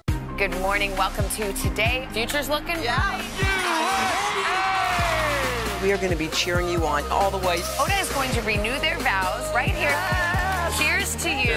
Cheers. We've been watching Chanel bust a move all morning. New meaning to the expression rise and shine. Jenna, nearly 2 miles in the air. Your Gampy would be so proud. Oh, thank you, Al. Good morning. Welcome to Today. Future's looking bright. We are going to be cheering you on all the way. Oda is going to renew their vows right here. Cheers to you. New meaning to the expression rise and shine. In The Marvelous Mrs. Maisel, Rachel Brosnahan stars as the feisty and talented housewife who takes a gamble as a stand-up comedian when her marriage falls apart. So the Amazon comedy set in New York in the late 50s is a huge hit. We're talking about 8 Emmy Awards right out of the gate. Now it's the eagerly awaited season 2, and the family is struggling with new decisions. Take a look. Don't think about it. I've been thinking about it since dinner yesterday. We've been without food for 24 hours. Some people never have anything but bread soaked in water. Oh, that sounds delicious. For the sin which we committed before you under Notice your kid's been stuffing candy bars in his face the entire ceremony. His face is covered in chocolate. He looks like Al Jolson. Be quiet. We are in temple. That's right, and everyone can see that we're talking because these seats are fabulous. Only they were edible. Did you see Mara Weinstock? 6 rows back. Oh, you got to get on this train if you're not already on it. Rachel Brosnahan, Tony Shalhoub, Baron Hinkle, Alex Borstein, Michael Zegan, and Kevin Pollak. Welcome, guys. Thank you. Wait a minute. Season 2 is already off and running. I can't help but think of that Emmy night. I actually went and rewatched it, you guys. It was the night where you guys swept, cleaned up, won 8 Emmys. Will you just take us back to that moment for 1 second, Rachel? You won 1, Alex, you won 1, the show won, you won a ton of them. What did it feel like in that moment? It was a complete whirlwind. I didn't know that we were that early in the show either, so it was suddenly like, I turned, by the time I got up there, everyone was gone. You were backstage, Amy was gone, I sort of said hi to Tony and went up and blacked out. Were you shocked about just how much people have fallen in love with this show? It's interesting. It's an interesting time for the world to embrace a lot of Jewish people. We'll just live there for a minute. And when I was looking at the faces of the rest of the people in the audience, and I think this is catching on. And Tony, you two actually have shot several scenes, not just around here, but you've gone to the Catskills, you've gone to Paris. What are you finding about the show's popularity, not just here, but around the world? Well, when we were in Paris shooting the first 2 episodes, we were surprised that a lot of our Paris crew, the French crew, knew and loved the show. We were being stopped on the street, and this was just based on just 8 8 episodes of the first season. So it was amazing that the reach was that far, that broad. Rachel, I feel like your character was so ahead of her time. When I was watching this, I found myself nodding. I found myself going like, you go, girl, you go out there and get it. What do you think it is about her that's resonating with so many women? I mean, I think she's somebody who's insatiably curious. She's self-empowered. She's asking questions about the world around her. I think, you know, she's aspirational in some way because she shows that it's never too late to head down a new path. Right. To find your voice in a different way. So, Marin, when this show started, did you think to yourself, we got a hit, baby? I could feel it. Did you feel that? No. All I thought was, thank God I have a job, which works. And also, I started to hear who I was going to get to work with. And the idea that I could be this one's wife and this one's mom and to work with these people. And I honestly, you're just so honored to have a job. But then when you get to hear that you work with Amy and Dan, you just kind of go, thank you. Talk about the chemistry is undeniable on the show. I don't know if it's you guys, if it's the writing. What is going on? Are you guys all right off script? It's definitely us. Is it all? It's all you. The writing is pretty damn good. But what is? I mean, because I guess at the Emmys, you guys said we already shot season 2. We kind of already miss each other. Describe what this camaraderie is like. I think we spend a lot of time, even at work, reminding each other, this is amazing, right? Yeah. This is crazy. Yeah, we're still in that mode. Of being astonished for the great words, for the great 8-page scene oneers. You know, all this kind of work just doesn't exist for the most part. And we're just as curious as the audience is to see what happens to these characters. Well, you play the husband that was the jerk, and your name is Joel. I have a Joel, too, in this. But I heard that the writers were saying that you are kind of your own little Nielsen ratings box. Like, you could tell how well the show was going to do by all the chicks who came up to you on the street and said, like, Joel! I have no idea what they're talking about. They're talking about me. And Tony. Me. No, I used to get a lot of people coming up to me and being like, you know, you're I mean, essentially the jerk from that show. But now they just tell me how much they love it, and it's so nice, you know, just knowing that people are watching it and enjoying it as much as we are. And I just want to say, I think Susie's actually the most handsome man on the show. Sexiest man. Well, Alex, I was going to say, you're so quiet, and you are such a scene stealer. Literally, like when you show up, I just wait for you to drop like one of your bombs. You want an F-bomb? By the way, can I point out, too, that Carnegie Deli has created, like, its own sandwich that has to do with your show, and they actually distributed them into our control room. Yeah. Wow. The Maisel? It's the Maisel. They're already eating it right down. So I guessed, actually, my better half guessed that it was brisket. Is that... What is it, you guys? Do y'all know? What's the sandwich? Roast beef. Oh, okay. Close enough. Does it only cost about 50 cents? It costs 50 cents. Exactly. You guys, thank you. Good morning, everybody. Welcome to Today. Future's looking bright. Are you ready? We're going to do our part to spread the word on the importance of vaccines, so crucial for reopening America. A big day around here. A very special naturalization ceremony. Many of them doctors, nurses, other essential workers. If you are a nurse, thank you. Spring has sprung, guys, and we want to fill this season with some fun and surprises. Yes. This is the face of excitement. Celebrating Earth Day. Let's change the world. Love it!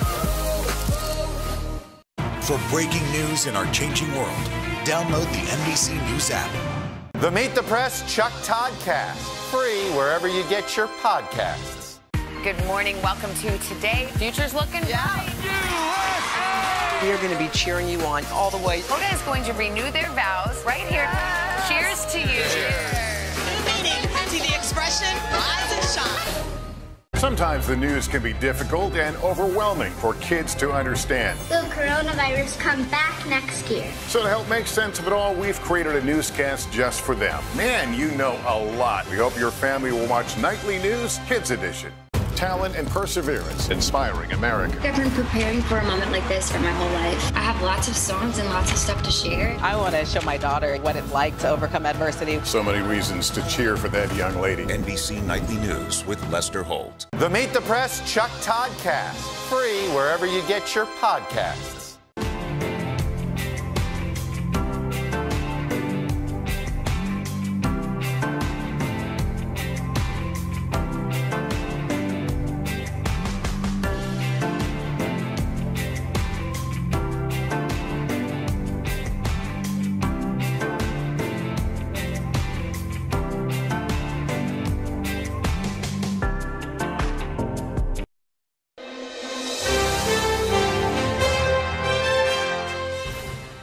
go sailing together, just the two of us. We ski together. We do triathlons together. Meet Konstantin Mavroudis and Konstantin Mavroudis, a father and son who share much more than a name. We have actually been doing triathlons together for about 20 years. Yeah, that's right. Wow. Is the dynamic competitive, or do you? No. I can't compete with. No, I can't compete with him. He's too fast. Come on, Konstantin, you got this, buddy. Come on. He's looking good, buddy. Come on. The younger Konstantin, who goes by Konst, might best his dad in a race, but he's following his father's footsteps in a big way as a pediatric congenital heart surgeon. In many ways, it's kind of like being a mechanic. I mean, you're taking apart an engine, you're putting it back together, you're hoping that it works well in the end. With a 40-year career, the elder Konstantin is one of the field's most prominent doctors, now saving lives at Peyton Manning Children's Hospital at Ascension St. Vincent in Indianapolis. Sometimes these hearts can be no bigger than a large chestnut. It's up to people like Konst and I to fix them. Konst started picking his dad's brain about hearts at an early age. There were times that I remember you go to restaurants that have the paper instead of the cloth on the tables, and I would ask him questions about heart disease, and he would draw little diagrams. But the boy, curious about hearts, almost became an orthopedic surgeon instead. I really didn't want to do what my father does. Tell me about some of the reasons why you didn't think you wanted to do what your dad did. It's tough. When your father literally wrote a textbook, so when people can say he wrote the book on it, he kind of did. That can be difficult. But in the end, it became something that I couldn't resist. He's now finishing his residency at the Children's Hospital of Philadelphia, and together they're only the 5th father and son ever in this profession. It's a pretty rare connection that we have, and the fact that we have the exact same name means that I get his emails, sometimes he gets mine. He and I talk a lot about what went wrong in an operation or what could have been better. It gives me a great opportunity to have this wonderful connection with my father.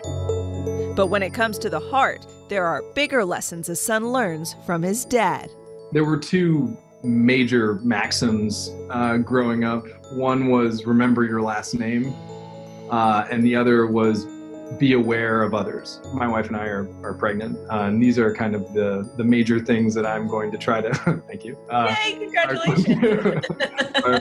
These are the things that she and I value very highly and are going to do our best to impart to our children. What sort of values did you want to instill, and what do you see in him?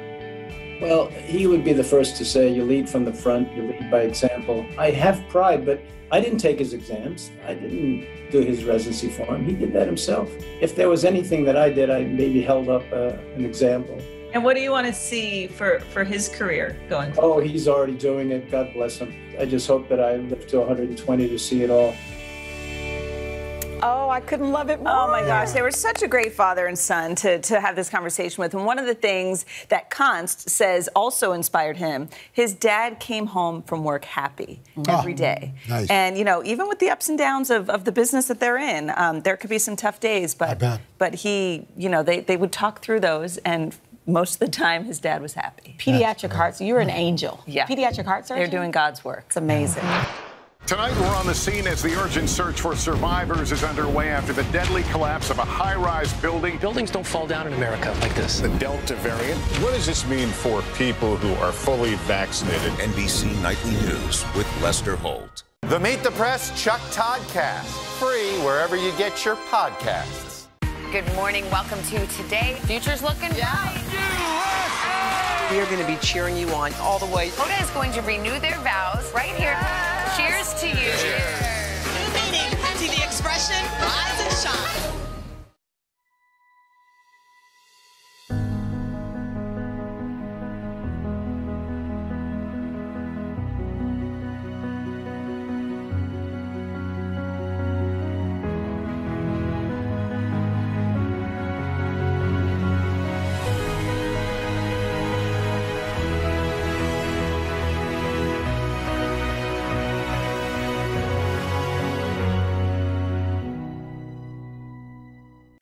morning. Welcome to Today. Future's looking bright.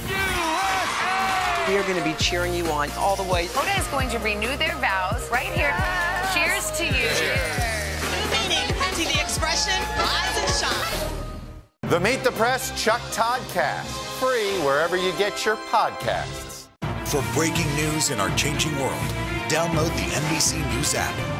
Ask anybody you know, and one thing they'll probably tell you is they are super, super busy. Whether you're taking care of kids or taking care of older parents, it can all be exhausting and overwhelming, and you might be missing some of life's best moments. But you know what? It doesn't have to be that way. Clinical psychologist Shefali Sabari is the author of The Awakened Family, and she says it's all about being present and conscious in your daily life. Welcome. Thanks for joining us. Great to see you. And by the way, the Dalai Lama wrote the foreword to her book. So you're Mage. Well, it's true. Well, you know what's funny? I think we sprint through life. Andy and I have been talking about this too in the makeup room. We're sprinting through life and we're missing life. Like we're trying to do everything and we're missing some of the most important things. I think we're all on that train. And that's why when you have a child, an infant, and I know both of you are new parents, that's when you begin to realize that life is to be lived in the moment, you know, and to center yourself and to get grounded in the moment. And infants especially teach us to do that, to drop the doing and to just enter the being. And what is a tip that you can give us about being conscious as a family? Yeah. Well, I think, you know, conscious parenting really speaks to the fact that the real children we have to raise are the ones within us. And to become conscious of all our own emotional baggage and keep it out of the room. And the more we heal ourselves, the more we'll be present and not put our stuff onto others or our children. Well, you know, it's funny. I was walking down the street with Haley one day, and I still remember it because she declared to some stranger on the street, like, oh, I have pockets. And I remember I looked at her, and I could have been like, great, honey, you have pockets. Let's go. Come on, we're late. But for a second, I just sat in it. And I remember it right now that happened. And there have been so many other instances where we've been in a rush. Great, sweetie, I know you're pretending. Yay, we got to go. Take her hand and run. Right, we're all on this rush to nowhere. Yes, to nowhere. Where are we rushing to? Right, because we're incessantly anxious. One of your things that you talk about is that parents need to give up their need to control. Yeah. How do they do that? Well, the traditional parenting paradigm is all about control. And these children are my children. They're my possessions. So what I try to teach and espouse is that they just come through you, as Khalil Gibran said, and they're not yours. They're not yours. So they are their own sovereign beings. So when you understand that they have their own destiny to unfold into, and your role is just to be an usher and a guide, then you won't micromanage them and hover around them, because that just speaks to your own anxiety. It's never really about the kid. It's about our own anxiety that leads to this control. Well, what if it is time to go to bed? And I want to it's time for her to go to bed. The parent's role is to create a schedule and a framework. Structure. So creating a container is very different from being in control and imposing a sort of agenda that comes from your own deep-rooted expectation. Of course you contain them and you have a schedule and you try to abide by it, but you also work in a negotiated way with your child, you know, and I think parents forget that our children need to be allowed to unfold into their own. Yeah, you know? We're too busy trying to to micromanage form them them and slot them into little boxes of time. How can Hoda make bedtime more enjoyable for little Haley Joy? Well, I think bedtime is really one of those sacred times, and I know we're so exhausted. I used to call it the witching hour. You're good, and then after 1 minute after 9, and you become a raving lunatic because we're exhausted. So we have to prepare for that time. You know, we have to have good boundaries during the day, take care of ourselves, because that's the time our children want to connect, and they don't want to leave us, and they don't. They're having separation anxiety. So we need to prepare for this sacred bonding time. Oh, that was great. Thank you. Thank you so much. You. You can find The Awakened Family on today.com/shop.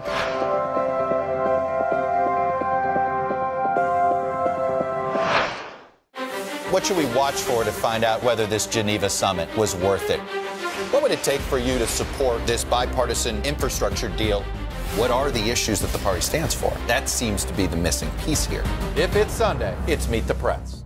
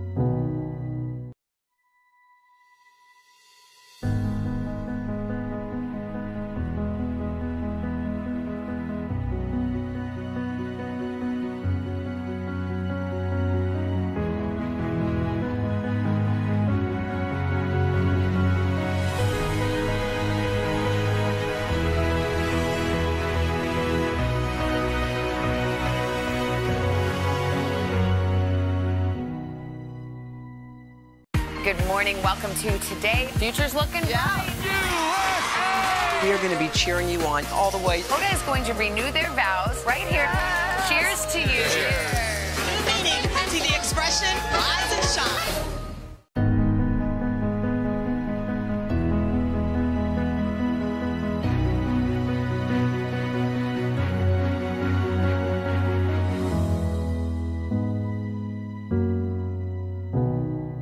A recent Gallup survey found about 1 in 6 Gen Z adults identify as part of the LGBTQ community. So as you can imagine, the coming out process affects countless families.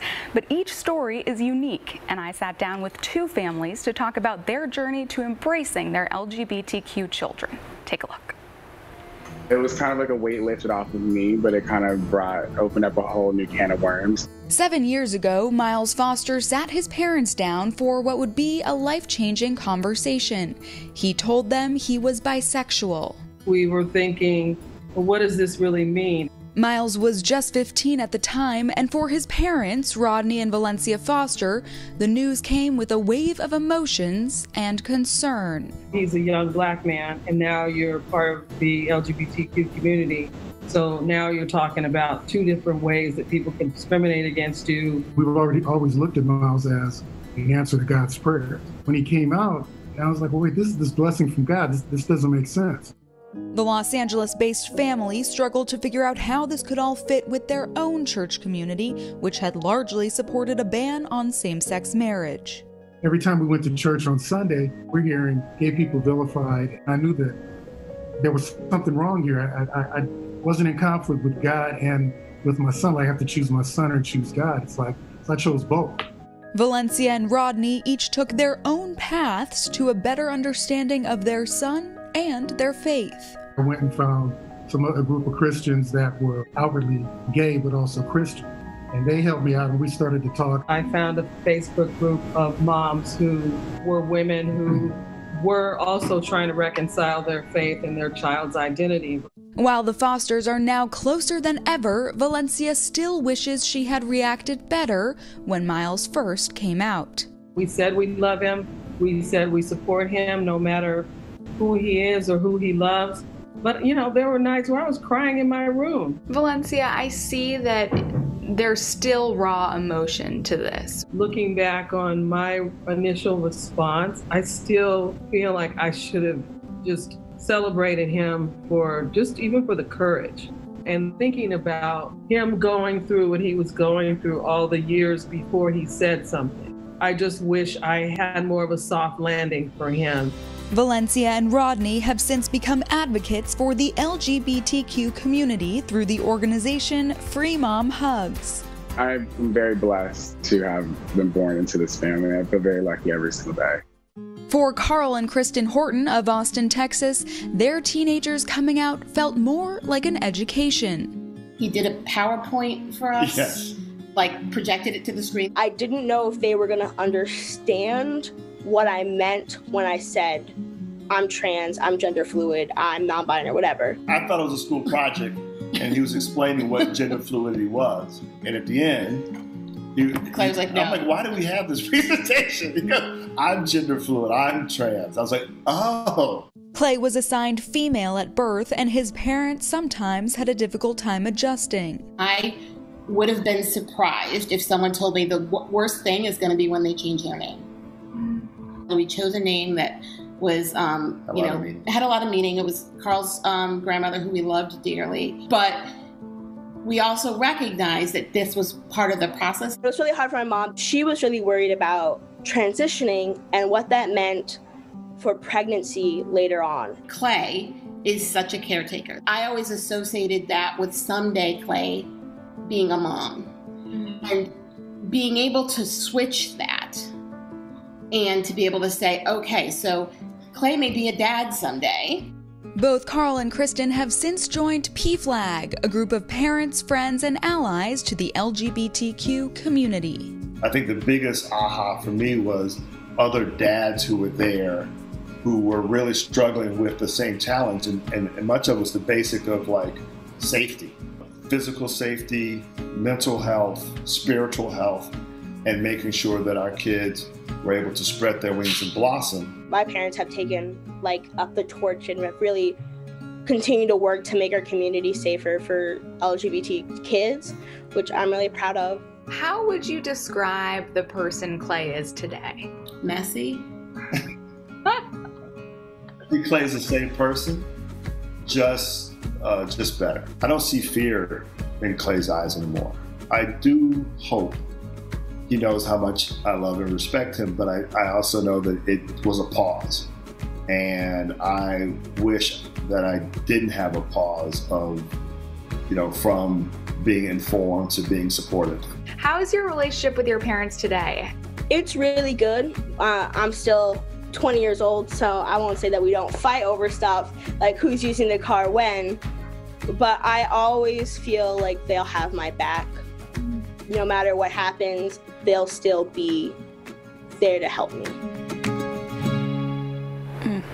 These two families' journeys actually brought them closer together in the end. And for more stories like this and original content about the LGBTQ community, go to today.com/pride. Okay, those were beautiful stories. I still struck by how the parents said, I wish I would have done better. It seemed like they did so well. But I know, it was all about love. Yeah. And the key is too, I think they were always close-knit from the beginning. Yeah. They're just very beautiful families. Okay, so coming up next, some advice and lessons for all parents on the best ways to support our kids. Right after this. Before the break, we met two families who shared their coming out journeys. Yeah, which led us to ask, if your child comes out to you, would you know what to say and do? Or better yet, would you know what not to say and do and still show your love and support? So we called on the experts, of course, for advice. Psychiatrist Dr. Janet Taylor is with us, and family therapist Linda Reeves. She's the co-founder of the Manhattan Beach PFLAG chapter and the proud mom of a gay son. Welcome to both of you. And Linda, just to start with you for a second, I think Jen and I were both struck by how those parents that we just saw in that piece had such beautiful responses, but yet they felt like they could have done better. What could they have done better?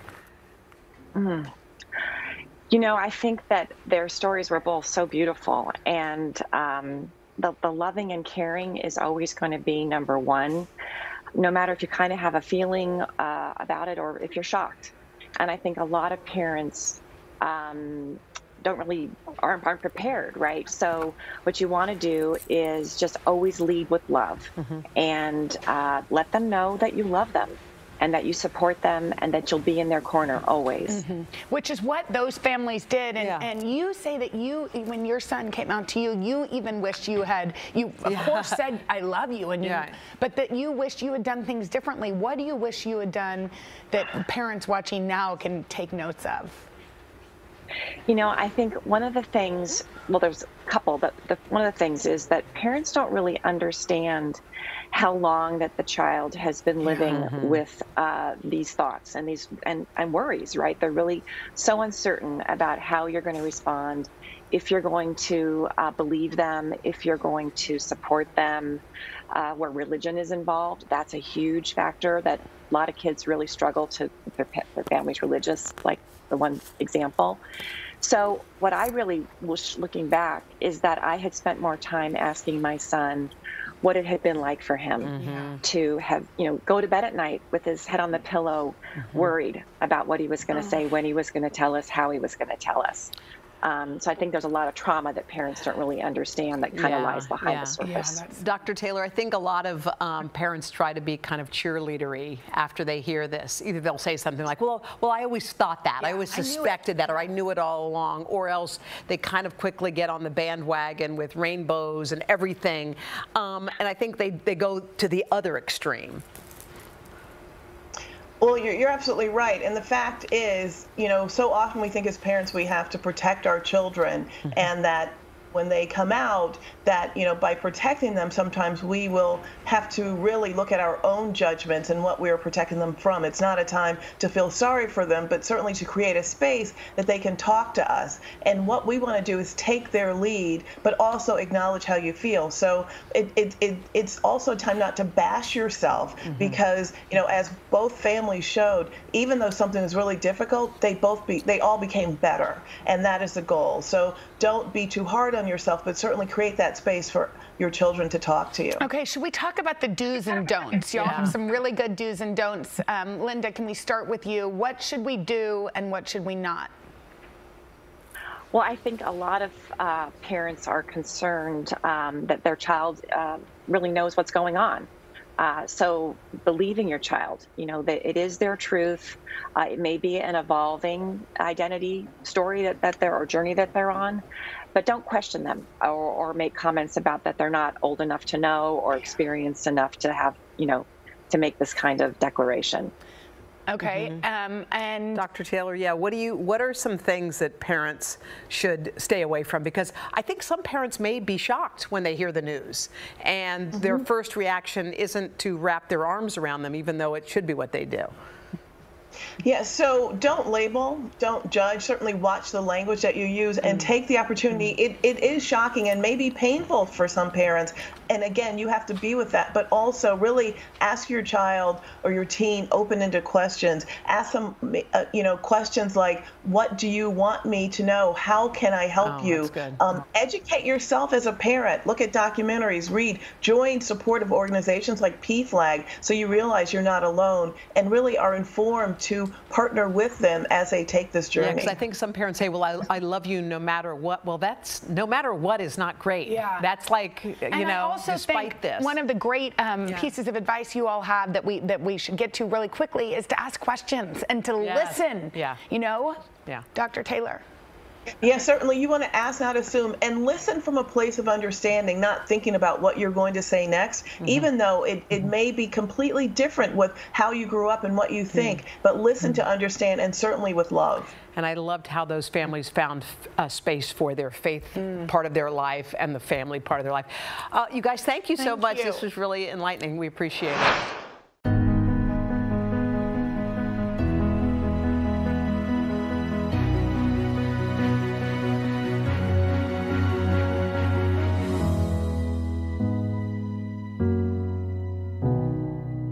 Good morning. Welcome to Today. Future's looking bright. We are going to be cheering you on all the way. Hoda is going to renew their vows right here. Cheers to you. Meaning to the expression, rise and shine. Tonight, we're on the scene as the urgent search for survivors is underway after the deadly collapse of a high-rise building. Buildings don't fall down in America like this. The Delta variant. What does this mean for people who are fully vaccinated? NBC Nightly News with Lester Holt. The Meet the Press Chuck Toddcast, free wherever you get your podcasts. Good morning. Welcome to Today. Future's looking bright. We are going to be cheering you on all the way. Hoda is going to renew their vows right here. Cheers to you. Cheers. We've been watching Chanel bust a move all morning. New meaning to the expression, rise and shine. Jenna, nearly 2 miles in the air. Your Gampy would be so proud. Oh, thank you, Al. For breaking news in our changing world, download the NBC News app. The Meet the Press Chuck Toddcast, free wherever you get your podcasts. Mom, are you ready to become a grandmother? I am absolutely ready. What kind of grandma are you going to be? I will spoil, I will treat, but mainly I can't wait until she gets old enough to go shopping. Dylan, you are expecting your third. We're working our brain around the logistics of living in a New York City apartment with 3 boys, but you know, the excitement of meeting someone that no one has met. Laura, who's one of my oldest friends, knows what it's like to be the mom of a girl. She has 2 girls. Zoe is going into 6th grade. She is graduating from a cubby, we say, to a locker. She's gonna have homeroom. I don't know if I would know how to be a mom to a girl. You would learn instantly. My girls they're pretty mellow. I think what my husband and I are anticipating are all of the hormonal and all of the changes that'll come when they're teenagers. Julie, what exactly was Kristen like as a child? Was she mellow? No. Once I got a call from nursery school that Kristen had broken her leg because she was pretending to be Wonder Woman and jumped off a chair. still remember. So that shows you how active she was. What did you learn that you would pass along to my daughter? Well, I would just tell your daughter to be herself, just as we wanted you to be yourself. Dylan, what are some of the lessons you've learned along the way? There's such a roller coaster of emotions that you're going to go through, because at first it's like this sweet smelling, amazing little just bundle of love. And then after several nights of losing sleep, your mind starts to go crazy. You know, I would think, oh, she needs music. And then be like, oh, wait, that's too much music. She needs some movement. Oh, that's too much movement. And this like quest to find the perfect balance. When she slept through the night, I got up in the morning and panic set in. Did you ever have a moment like that where Zoe and Una slept through the night and you thought, what's going on? Oh, absolutely. Except I was like, this is wonderful, because you were becoming a mom. Yes. And the business world was not as supportive of working moms. Was that tough? Yes, I didn't know it was tough because it just seemed very natural for us to be together. I just went to work with you. You just went right. I put her in her little basket, set her on the desk, and did real estate. You're an educator, Laura, in Hawaii, and you have really passed along a love of education and reading to your two girls.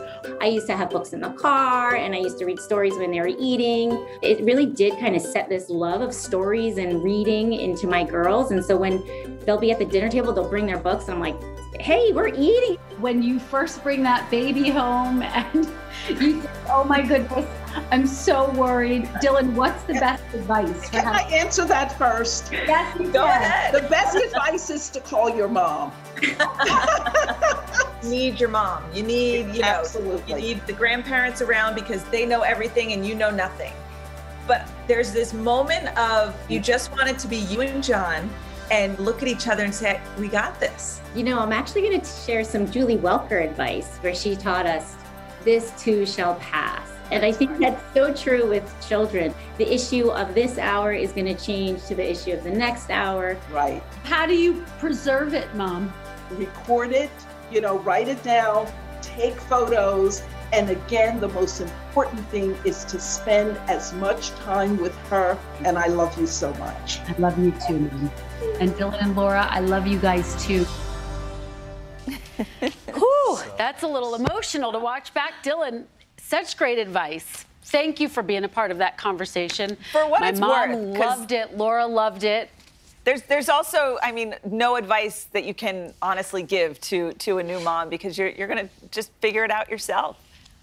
I know. Well, I've learned so much from you, and you, Peter, a dad to the two most beautiful girls. You've got two babysitters blocks away if you need us at any time. We are there. But honestly, as much preparation as you did for that debate about a year ago, you are more than you could possibly prepared for this. We are so thrilled for you. We've been giving you as many pieces of advice and gifts as we can. So the gift I have as you depart today, another one, is less for the baby and more for you and John, because it is the start of summer, and you guys entitled a little moment to celebrate yourselves. So a toast to you guys, a little margarita cocktail kit. That is so sweet of you. We get one more margarita because no more the then it's day. game on. Exactly. It'll help you get some sleep in the final days. I want both of you to be prepared for lots of middle of the night phone calls from me, asking for more advice. You guys have just showered me in love. I'm so grateful. Text me anytime. And I also want to say, you'll never have enough onesies or diapers. They'll spit up, you know, they'll make a mess of all of them. But this one you might want to save to the side, because you don't really want to stain this one, just in case you're missing Peter while you're gone. I'm pinning that up on the nursery. We'll leave that one in the drawer, I think, for a little while. Dylan, appreciate that very much.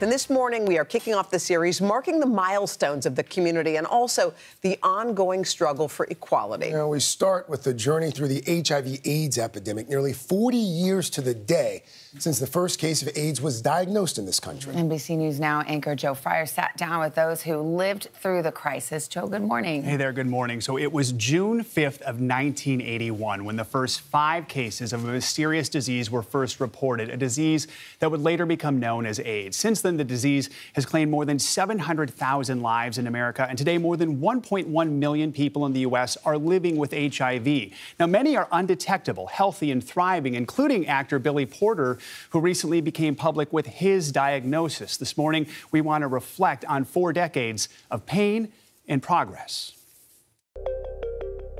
At first, the deadly intruder did not have a name. The lifestyle of some male homosexuals has triggered an epidemic of a rare form of cancer. But it quickly developed a reputation. And the deaths kept coming and coming. The fear was palpable. I was terrified of passing on HIV to someone else. But in the years that followed, it was pretty miraculous for me. So was the bravery. Because of them, I can live a healthy and happy life. We sat down with 4 gay men from 4 different generations, all living with HIV. The oldest is Jesse Myland, who's still haunted by the beginning of the epidemic. People who, because they had been diagnosed, suddenly disappeared. And we all knew what that silence meant. Jesse was diagnosed in the 80s after losing his partner, George, and so many others. It was hard. It was very hard. At the time, many leaders were accused of ignoring the crisis because it was deemed a gay disease. President Reagan didn't give his first major speech on AIDS until 1987, 6 years after the first diagnosed case. We must have a definition of AIDS. For Dr. Anthony Fauci, the epidemic was a turning point. In 1984, he became the nation's top infectious disease expert, the same job he holds today. When there is resistance, was it hard to get the resources you needed? Well, in the beginning, it was. I mean, we were trying to convince people that this was not something that was going to go away. This is something that was going to get worse and worse. To raise awareness, the AIDS memorial quilt was unveiled on the National Mall. Joe Fratini. His organizers read the names of those who died. Some shared their stories publicly, including actor Rock Hudson, teen Ryan White, who tested positive after a blood transfusion, real-world star Pedro Zamora, and basketball legend Magic Johnson. In 1995, a combo therapy known as the AIDS cocktail was ushered in, followed by even better medications offering hope. But there was no cure for the stigma. Right now, there are millions of people with HIV suffering from social rejection because they and other people believe that they're infectious, and they're not. Diagnosed in 2003, Bruce Richmond says he was terrified of giving HIV to someone else. So I didn't love. I isolated myself. I was depressed, and at times I was suicidal. But then he learned medication could reduce his viral load to undetectable levels, meaning he couldn't transmit the virus. So Bruce started an advocacy group and coined the phrase U equals U, undetectable equals untransmittable, a message endorsed by the CDC. It gave me hope. It meant that I could be intimate. People with HIV can live healthy lives and not pass on the virus to anyone, and that's a revolution. Today, about 38,000 Americans are still diagnosed each year. DeAndre Moore was 19. Remember staring at a window covered in butterfly stickers. In that moment, all I could think was, damn, if I could be one of those butterflies and just fly away from here, then everything is gonna be okay. Raif Darazi had a similar reaction. He was 27. So I knew next to nothing about what it meant to be diagnosed with HIV. It was a steep learning curve. And what did you learn? Well, I learned that I'm not gonna die. I'm alive and well. You think back to that moment with the butterfly, what would you tell yourself in that moment? You're gonna be okay. You're gonna be just as beautiful. Today, all 4 of these men are undetectable, and all are advocates, sharing their stories to educate the public and fight the stigma. It's taken us 30 years of the AIDS crisis to teach the whole world that our lives and our loves are equal to everyone else. It blows my mind just how far we've come, and then just what's possible now. So, what is possible now? My mind immediately says what isn't possible. That's the answer.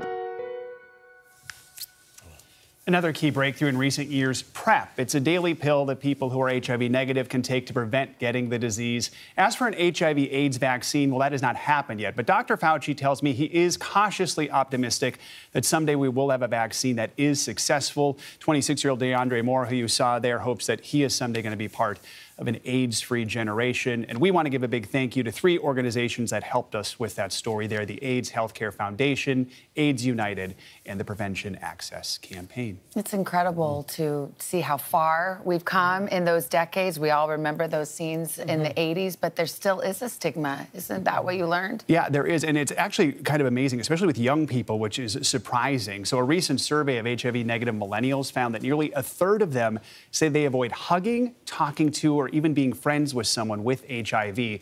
People living with HIV often report being hesitant still to openly share their status because they fear losing friends or family, or they even fear abuse, whether it's physical, emotional, or mental. Just reminds us of Billy Porter just thinking last week, who just announced it. What a big sign of bravery even now. It's needed now, Right. just as more than before. And he waited 14 years, waited to tell his mother, so that stigma is still there. Right.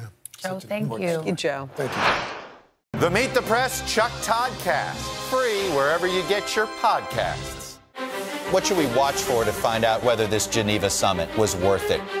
What would it take for you to support this bipartisan infrastructure deal? What are the issues that the party stands for? That seems to be the missing piece here. If it's Sunday, it's Meet the Press. It has been a long year. Yeah, where it's been anything but normal. Well, now there's hope. The COVID vaccines. I know. It's been a little confusing. Like really confusing.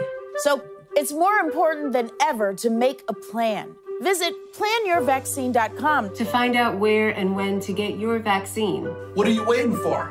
Roll up your sleeves and plan your vaccine. Plan your vaccine. Plan your vaccine. Good morning. Welcome to Today. Future's looking bright. We are going to be cheering you on all the way. Hoda is going to renew their vows right here. Cheers to you. Good meeting. See the expression, rise and shine. For breaking news in our changing world, download the NBC News app. Talent and perseverance, inspiring America. I've been preparing for a moment like this for my whole life. I have lots of songs and lots of stuff to share. I want to show my daughter what it's like to overcome adversity. So many reasons to cheer for that young lady. NBC Nightly News with Lester Holt. The Meet the Press Chuck Toddcast, free wherever you get your podcasts. This morning, we're lucky we're joined by a powerhouse Hollywood producer. Will Packer is behind films like Straight Outta Compton and Girls Trip, and now he's sharing his knowledge with a new generation of filmmakers. Will is partnering with NBC Universal for the Seen in Color film series. It's sponsored by Target and promises to be an incredible opportunity for emerging stars. And Will, thank you for sticking around through all of that. We're so glad to have you this morning. Sorry, I had to see that. Are you kidding me? Listen, I'm here for the vintage Chanel footage. That's why I'm here. Thank you, Will. So are we. I love it. Looking good. The glow up is real. Thank you. The glow up is real. I'm putting that on a shirt. I love that. All right. Well, besides Chanel's vintage footage, tell us more about the Seen in Color film series and why it was so important to get involved. Yeah, it's really cool. I got to tell you guys, I'm so excited about it. It's really a continuation of work that I've been doing for almost 30 years since I made my first film, which is trying to make sure that we get underrepresented voices in our industry, people that would not have the opportunity. So we scoured everywhere. I'm talking film festivals and online forums to find 3 amazing up-and-coming Black filmmakers, and that's what we found. They won this contest, and now they're going to have their work featured across NBC Universal and all their platforms. Target is a big sponsor of this. This is an example of corporations doing the right thing, supporting folks and putting their money where their intentions are. But these new filmmakers, remember these names: Addison Wright, Yureko Dawson-Amoa, Christian King. This is the next generation of filmmaker that we're going to be hearing about for a very, very long time. This is when we're at our best, right? This is, the new global mainstream is multi-perspective, multi-ethnic, multi-racial. This is the important thing. I'm proud to be a part of this work, really. Great. And Will, is the point of this to get the pipeline going, where you bring in this next generation who will bring in the generation after that, and now we've kind of seeded a whole new group of people with a different voice? You got it, Al. That's it. That's what we have to be doing is because see, the thing is, you can't just create like a new filmmaker, a new voice, new perspective, and have underrepresented people have an opportunity to create their stories if the pipeline's not there. If you don't take filmmakers who are just starting out, who are just aspiring, and give them a true chance at mentorship, get them a true chance to see their work be seen on the largest forums and the largest stages, that's how you create a pipeline so that now in the years to come, we will have an industry that looks far more diverse than it looks now. That's the work that's being done. And switching gears really quickly, we're looking behind you. We've got Girls Trip there behind you. We talked earlier about, Straight Outta Compton, Stomp the Yard. First of all, really quickly, is there going to be another Girls Trip 2? Everybody was tweeting and texting me, asking me if I'll ask you. Hey, let me tell you something. Here it is. Right now, You're going to hear it. Closer than we have ever been. That's what I was. All right. Okay. And advice. Excited, so we're getting there. I love it. And what about advice for somebody who wants to follow in your footsteps? Here's what I would say. Somebody's watching this and would say, well, I didn't get a chance to be a part of this program. I didn't win this. And by the way, all our filmmakers are getting a blind script deal. And what that basically means is that they're getting a chance to be commissioned to write a script, sight unseen, right? It's about their voices, not about a specific project. And that is huge. That is like the gold standard of something that you can get in our industry. So they're going to be mentored by folks like me and others. But if you're watching this and you say, I want to get in this industry and I didn't win this competition, I'm not a part of this series, that's okay. Do not give up. It's a tough industry, but you control your own destiny. It's your voice. It's your vision. Your dream is not over, even if you get told no a million times. It's not over until you say it's over. So maintain control of your destiny and do not give up and keep working and grinding, and you will be successful. And you got to believe that. You got to make that a self-fulfilling prophecy. I really believe that. Wow. We're all in. I know. Thank you, motivation.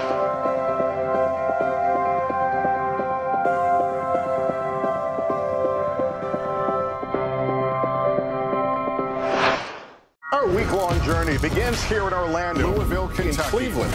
Our Across America journey reporting on an America rebuilding and reimagining a future after the pandemic. Good evening tonight from Geneva, just hours away from his historic summit. Over 16,000 unaccompanied children tonight in custody. What's victory look like in this, or what does improvement look like? It's going to be a challenge to meet that 70% goal. Why is it so challenging? NBC Nightly News with Lester Holt. Good morning. Welcome to Today. Future's looking bright. We are going to be cheering you on all the way. Oda is going to renew their vows right here. Cheers to you. Cheers. We've been watching Chanel bust a move all morning. New meaning to the expression rise and shine. Jenna, nearly 2 miles in the air. Your Gampy would be so proud. Oh, thank you, Al.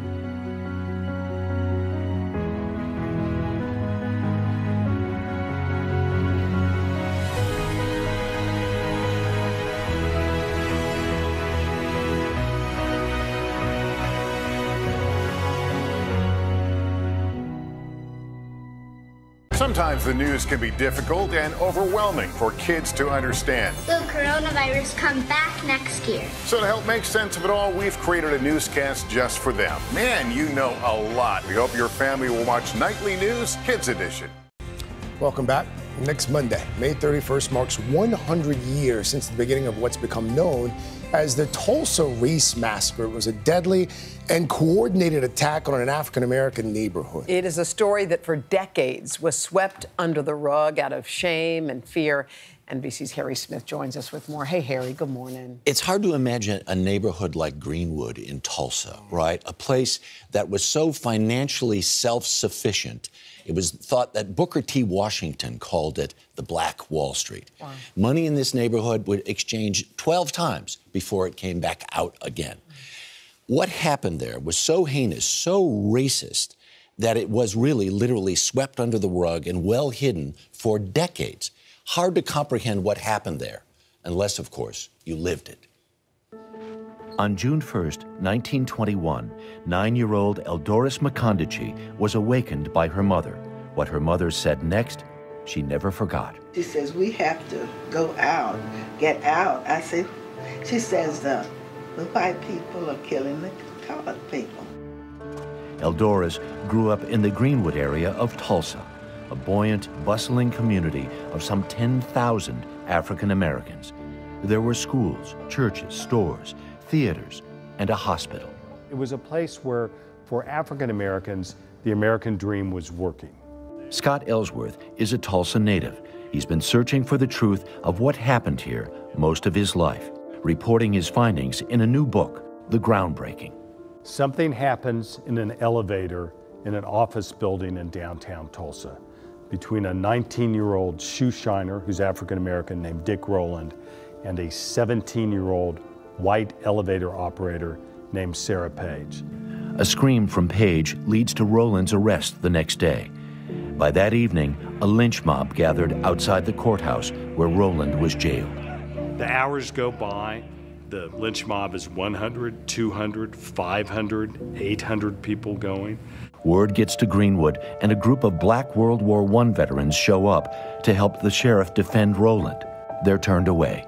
As they are leaving, an elderly white man went up to a tall black vet and said, "Where are you going with that gun?"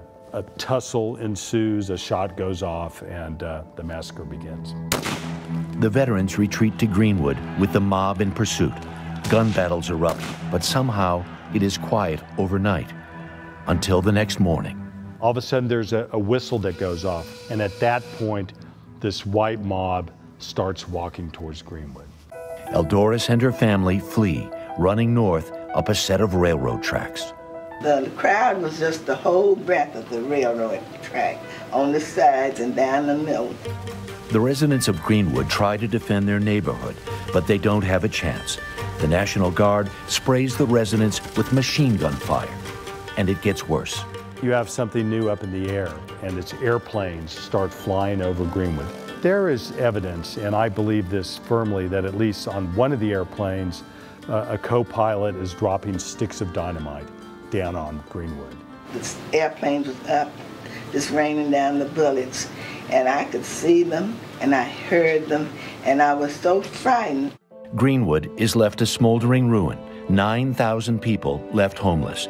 The dead uncounted. Estimates range from 75 to 300. Eldoris lived until 2010. Her granddaughter, Joy Makondiche, keeps her story alive. What did Tulsa lose by having that entire neighborhood destroyed? The glory of the bright city shining on the hill. Eldoris and other survivors gave testimony to the Tulsa Race Riot Commission, a commission that ultimately recommended reparations for the survivors. The state had a great opportunity and they turned it down. Instead, they gave each survivor a gold-plated medal. A sorry substitute for the enormous loss. Why should the sins of the father be visited upon the son? Mm-hmm. Well, I'll tell you why, because the wealth of the father went along with the sins of the father, and that wealth was visited upon the son. A lingering question is where the victims were buried. The commission identified 3 potential mass grave sites. One has yielded a dozen caskets, but there's another site, never filmed before, that has Scott's attention, near a homeless encampment above the Arkansas River. In 2002, a retired Tulsa police officer named Bob Patty told us about being shown a photograph showing a trench with bodies in it. You could see a steam shovel behind it. So it's our supposition that it's here. And the homeless are very much convinced that there is something evil in the canes right there. Kevin Ross is chairman of the Mass Graves Investigation. Do you feel like Tulsa has come to grips with this very dark day 100 years ago? I wouldn't say grip. I think Tulsa has come to make that first step. Joy Makondiche will be taking her own steps to come to terms with the past, organizing a century walk for June 1st, retracing the same route her grandmother took some 100 years ago. We're going to walk a mile in their shoes as they escaped on this Midland Valley Railroad track. That's the only way I think I can make my grandmother proud. Those thousands that escaped off those railroad tracks were then put in the equivalent of internment camps for some time before they were let go again. Please, go ahead. There's a million questions. I have a million answers. What about the people there now, Harry? I mean, I know in the years after. There's a tiny little piece of that neighborhood left, a block and a half maybe, on two sides of the street. And the other side was almost all flattened, right? There's a giant branch campus of Oklahoma State University there, right? And otherwise, a lot of open territory. It's, you know, there's so many sins, right, that we have committed as white Americans against our black brethren. But as they go, this is as bad as it gets. Well, and it's multi-generational impact. Right. That just goes on and on. When you talk about a neighborhood that had so much just promise for her to say that was the shining city on the hill, and to have it be destroyed and what that has wrought over the generations. I know so many white Oklahomans who, my age and even you know, a couple of decades younger, said we never heard about this. Never heard about it. Never knew about it. And the reparations question is so disheartening. I mean, there was a chance to try to make things a little bit right, and you get a medal. A tiny handful of survivors, right? Yeah. Here's your medal. Yeah. All right. Harry, thank you. NBC News Now has a documentary, and there's a lot of documentaries that are out now. Okay. We invite you to go out there, take a look, learn what you need to learn.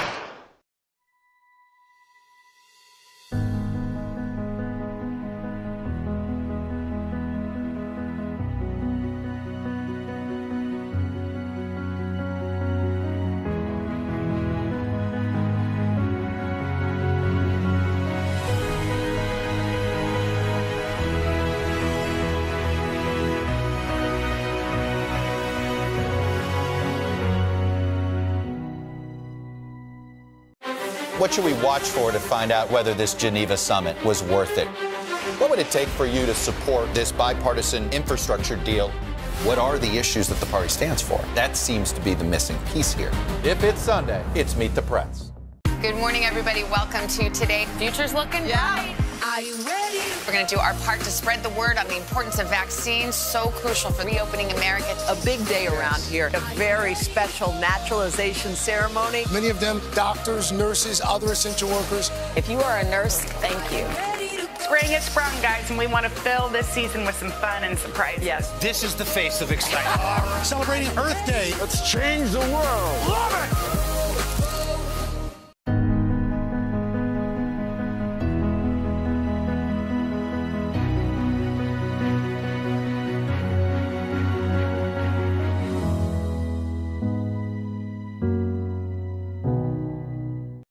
On the morning of April 20th, 1989, New York City awakened to the horrifying news. A Wall Street investment bank left for dead after a brutal attack while she was jogging in Central Park. A female jogger was clinging to life after being beaten and sexually assaulted in Central Park. The city was outraged. The police quickly arrested a group of teenagers, among them Yusef Salaam. Their trial gripped the city, their conviction seen by many at the time as justice served. Arrested at 15. You spend 7 years in prison for a crime you did not commit. Vilified in the public for years. But the title of the book is Better, Not Bitter. Not even just a smidge of bitterness. I got to tell you, I found out that a thing like forgiveness, as an example of where we can go with being able to get out of being bitter, forgiveness is for you. It's for you to be able to surgically cut yourself from the ball and chain that is holding you back. At the beginning of the book, you talk about seeing the hand of God in everything that happened to you. Absolutely. What'd you mean by that? There's absolutely no way to get through any trial unless you can see the positive outlook on things. I want people to understand that it is through these kinds of trials that when you're tested, then you can testify. You have a testimony because you were able to grow through something as opposed to just go through something. You think part of your purpose in life was going to prison for a crime you didn't commit? Absolutely. It's one of those questions where you say to yourself, if I had an opportunity to change anything, would I? But if you change anything in your past, you change everything in your future. So you do it again. You take the fall for a crime you didn't commit. And I wouldn't necessarily say that. Okay, okay. Salam served nearly 7 years in prison. In 2002, the convictions of the Central Park Five were vacated after a serial rapist confessed to the crime. After you were exonerated, did you still feel vilified, or did you feel? Gosh. You still? Absolutely. I came out of prison, and so I'm 6'3", and I'm still walking around with my head down inside because it's still not popular to say, yes, I'm one of the Central Park Five. Why are we here? Central Park 5! Things started changing in 2012 when a documentary about the Central Park Five came out, followed by the Netflix miniseries When They See Us in 2019. I don't think we should admit to something that we didn't do. It really wasn't popular in a grand scale until the Central Park Five documentary came out where we got our voices back. And then, When They See Us liberated us. We had no idea that we would be rebranded correctly as the Exonerated Five. The fact that his book is coming out during a time of upheaval across the country on the topic of criminal justice is not lost on Salam. Young people, when George Floyd was murdered, they said the system is not broken. It's operating exactly as it was designed. When you were sitting in that prison cell, knowing you had not committed this heinous crime, is this where you thought you would be? Honestly, I don't think I thought I would be here. I thought I would somehow get free and piece my life back together. I didn't know that when God restores what was taken from you, 100 times more than what was taken is what's given. Yusef Salaam and the other members of the Central Park Five did receive a multi-million-dollar settlement from the city of New York. Salam, now an author, a public speaker, even designs his own jewelry. The book, Better, Not Bitter, is out today. And let me tell you, that was one of those conversations where you leave inspired. Like he put a lot of things in perspective for me, and I think a lot of folks as well. It's not just talk either. He exudes a lot of grace. Lives it. It's like in every cell. Is he married? Does he have a... Yes, he's married. He's got kids, lives down in Georgia. Right. You know, somewhat happily ever after to a certain extent, I guess you could say. But yeah, the book is solid. If you can pick it up, I'd encourage you to go out and you found a real purpose. Real hard-earned, happily ever after. Welcome to Today All Day. All day? Today all day. All day. This is a long way of asking who's your favorite character you've ever played? A unicorn. The unicorn. You gotta have the unicorn. What is she right there? That's why you're saying all these nice things? Yeah, you gave me the look. Sorry to disturb your day. Everyone's mad at you, Willie. Better make this fast. I don't want the wrath of Luna. When I see you, I always think, I wonder what his quote would be. Give us 6 minutes and we'll ask as many questions as we can. Welcome to Cold Cuts. Cold cut, cold cut. My buddy Cal cooking with me. Dads don't babysit. It's called parenting. What was the first book you remember loving? Heart Smart Today, with simple exercises to strengthen your heart. Make the most of your beach days. It's all about the tracksuit now. How good do they look? I now pronounce you husband and wife. Kiss the bride. This morning, a story of people helping people. You've received tons of letters from people who have been inspired. Let's do the weather out. Okay. All you gotta do is say, it's cold, it's warm, it's raining, it's snowing. That's it. One of our most favorite franchises ever, Ambush Makeovers. Okay. Look at it. It doesn't look so good. No, it doesn't look good. Will you judge us in a cook-off? I will, and you guys will definitely win something. Today, all day. All day? All day. Welcome to Today All Day. Hi. Big hello and happy Monday to all our friends watching our favorite streaming channel, Today All Day. We are so happy to be with y'all. We are here, obviously, in Tokyo. The Olympics are underway, and we'll be here along with some other members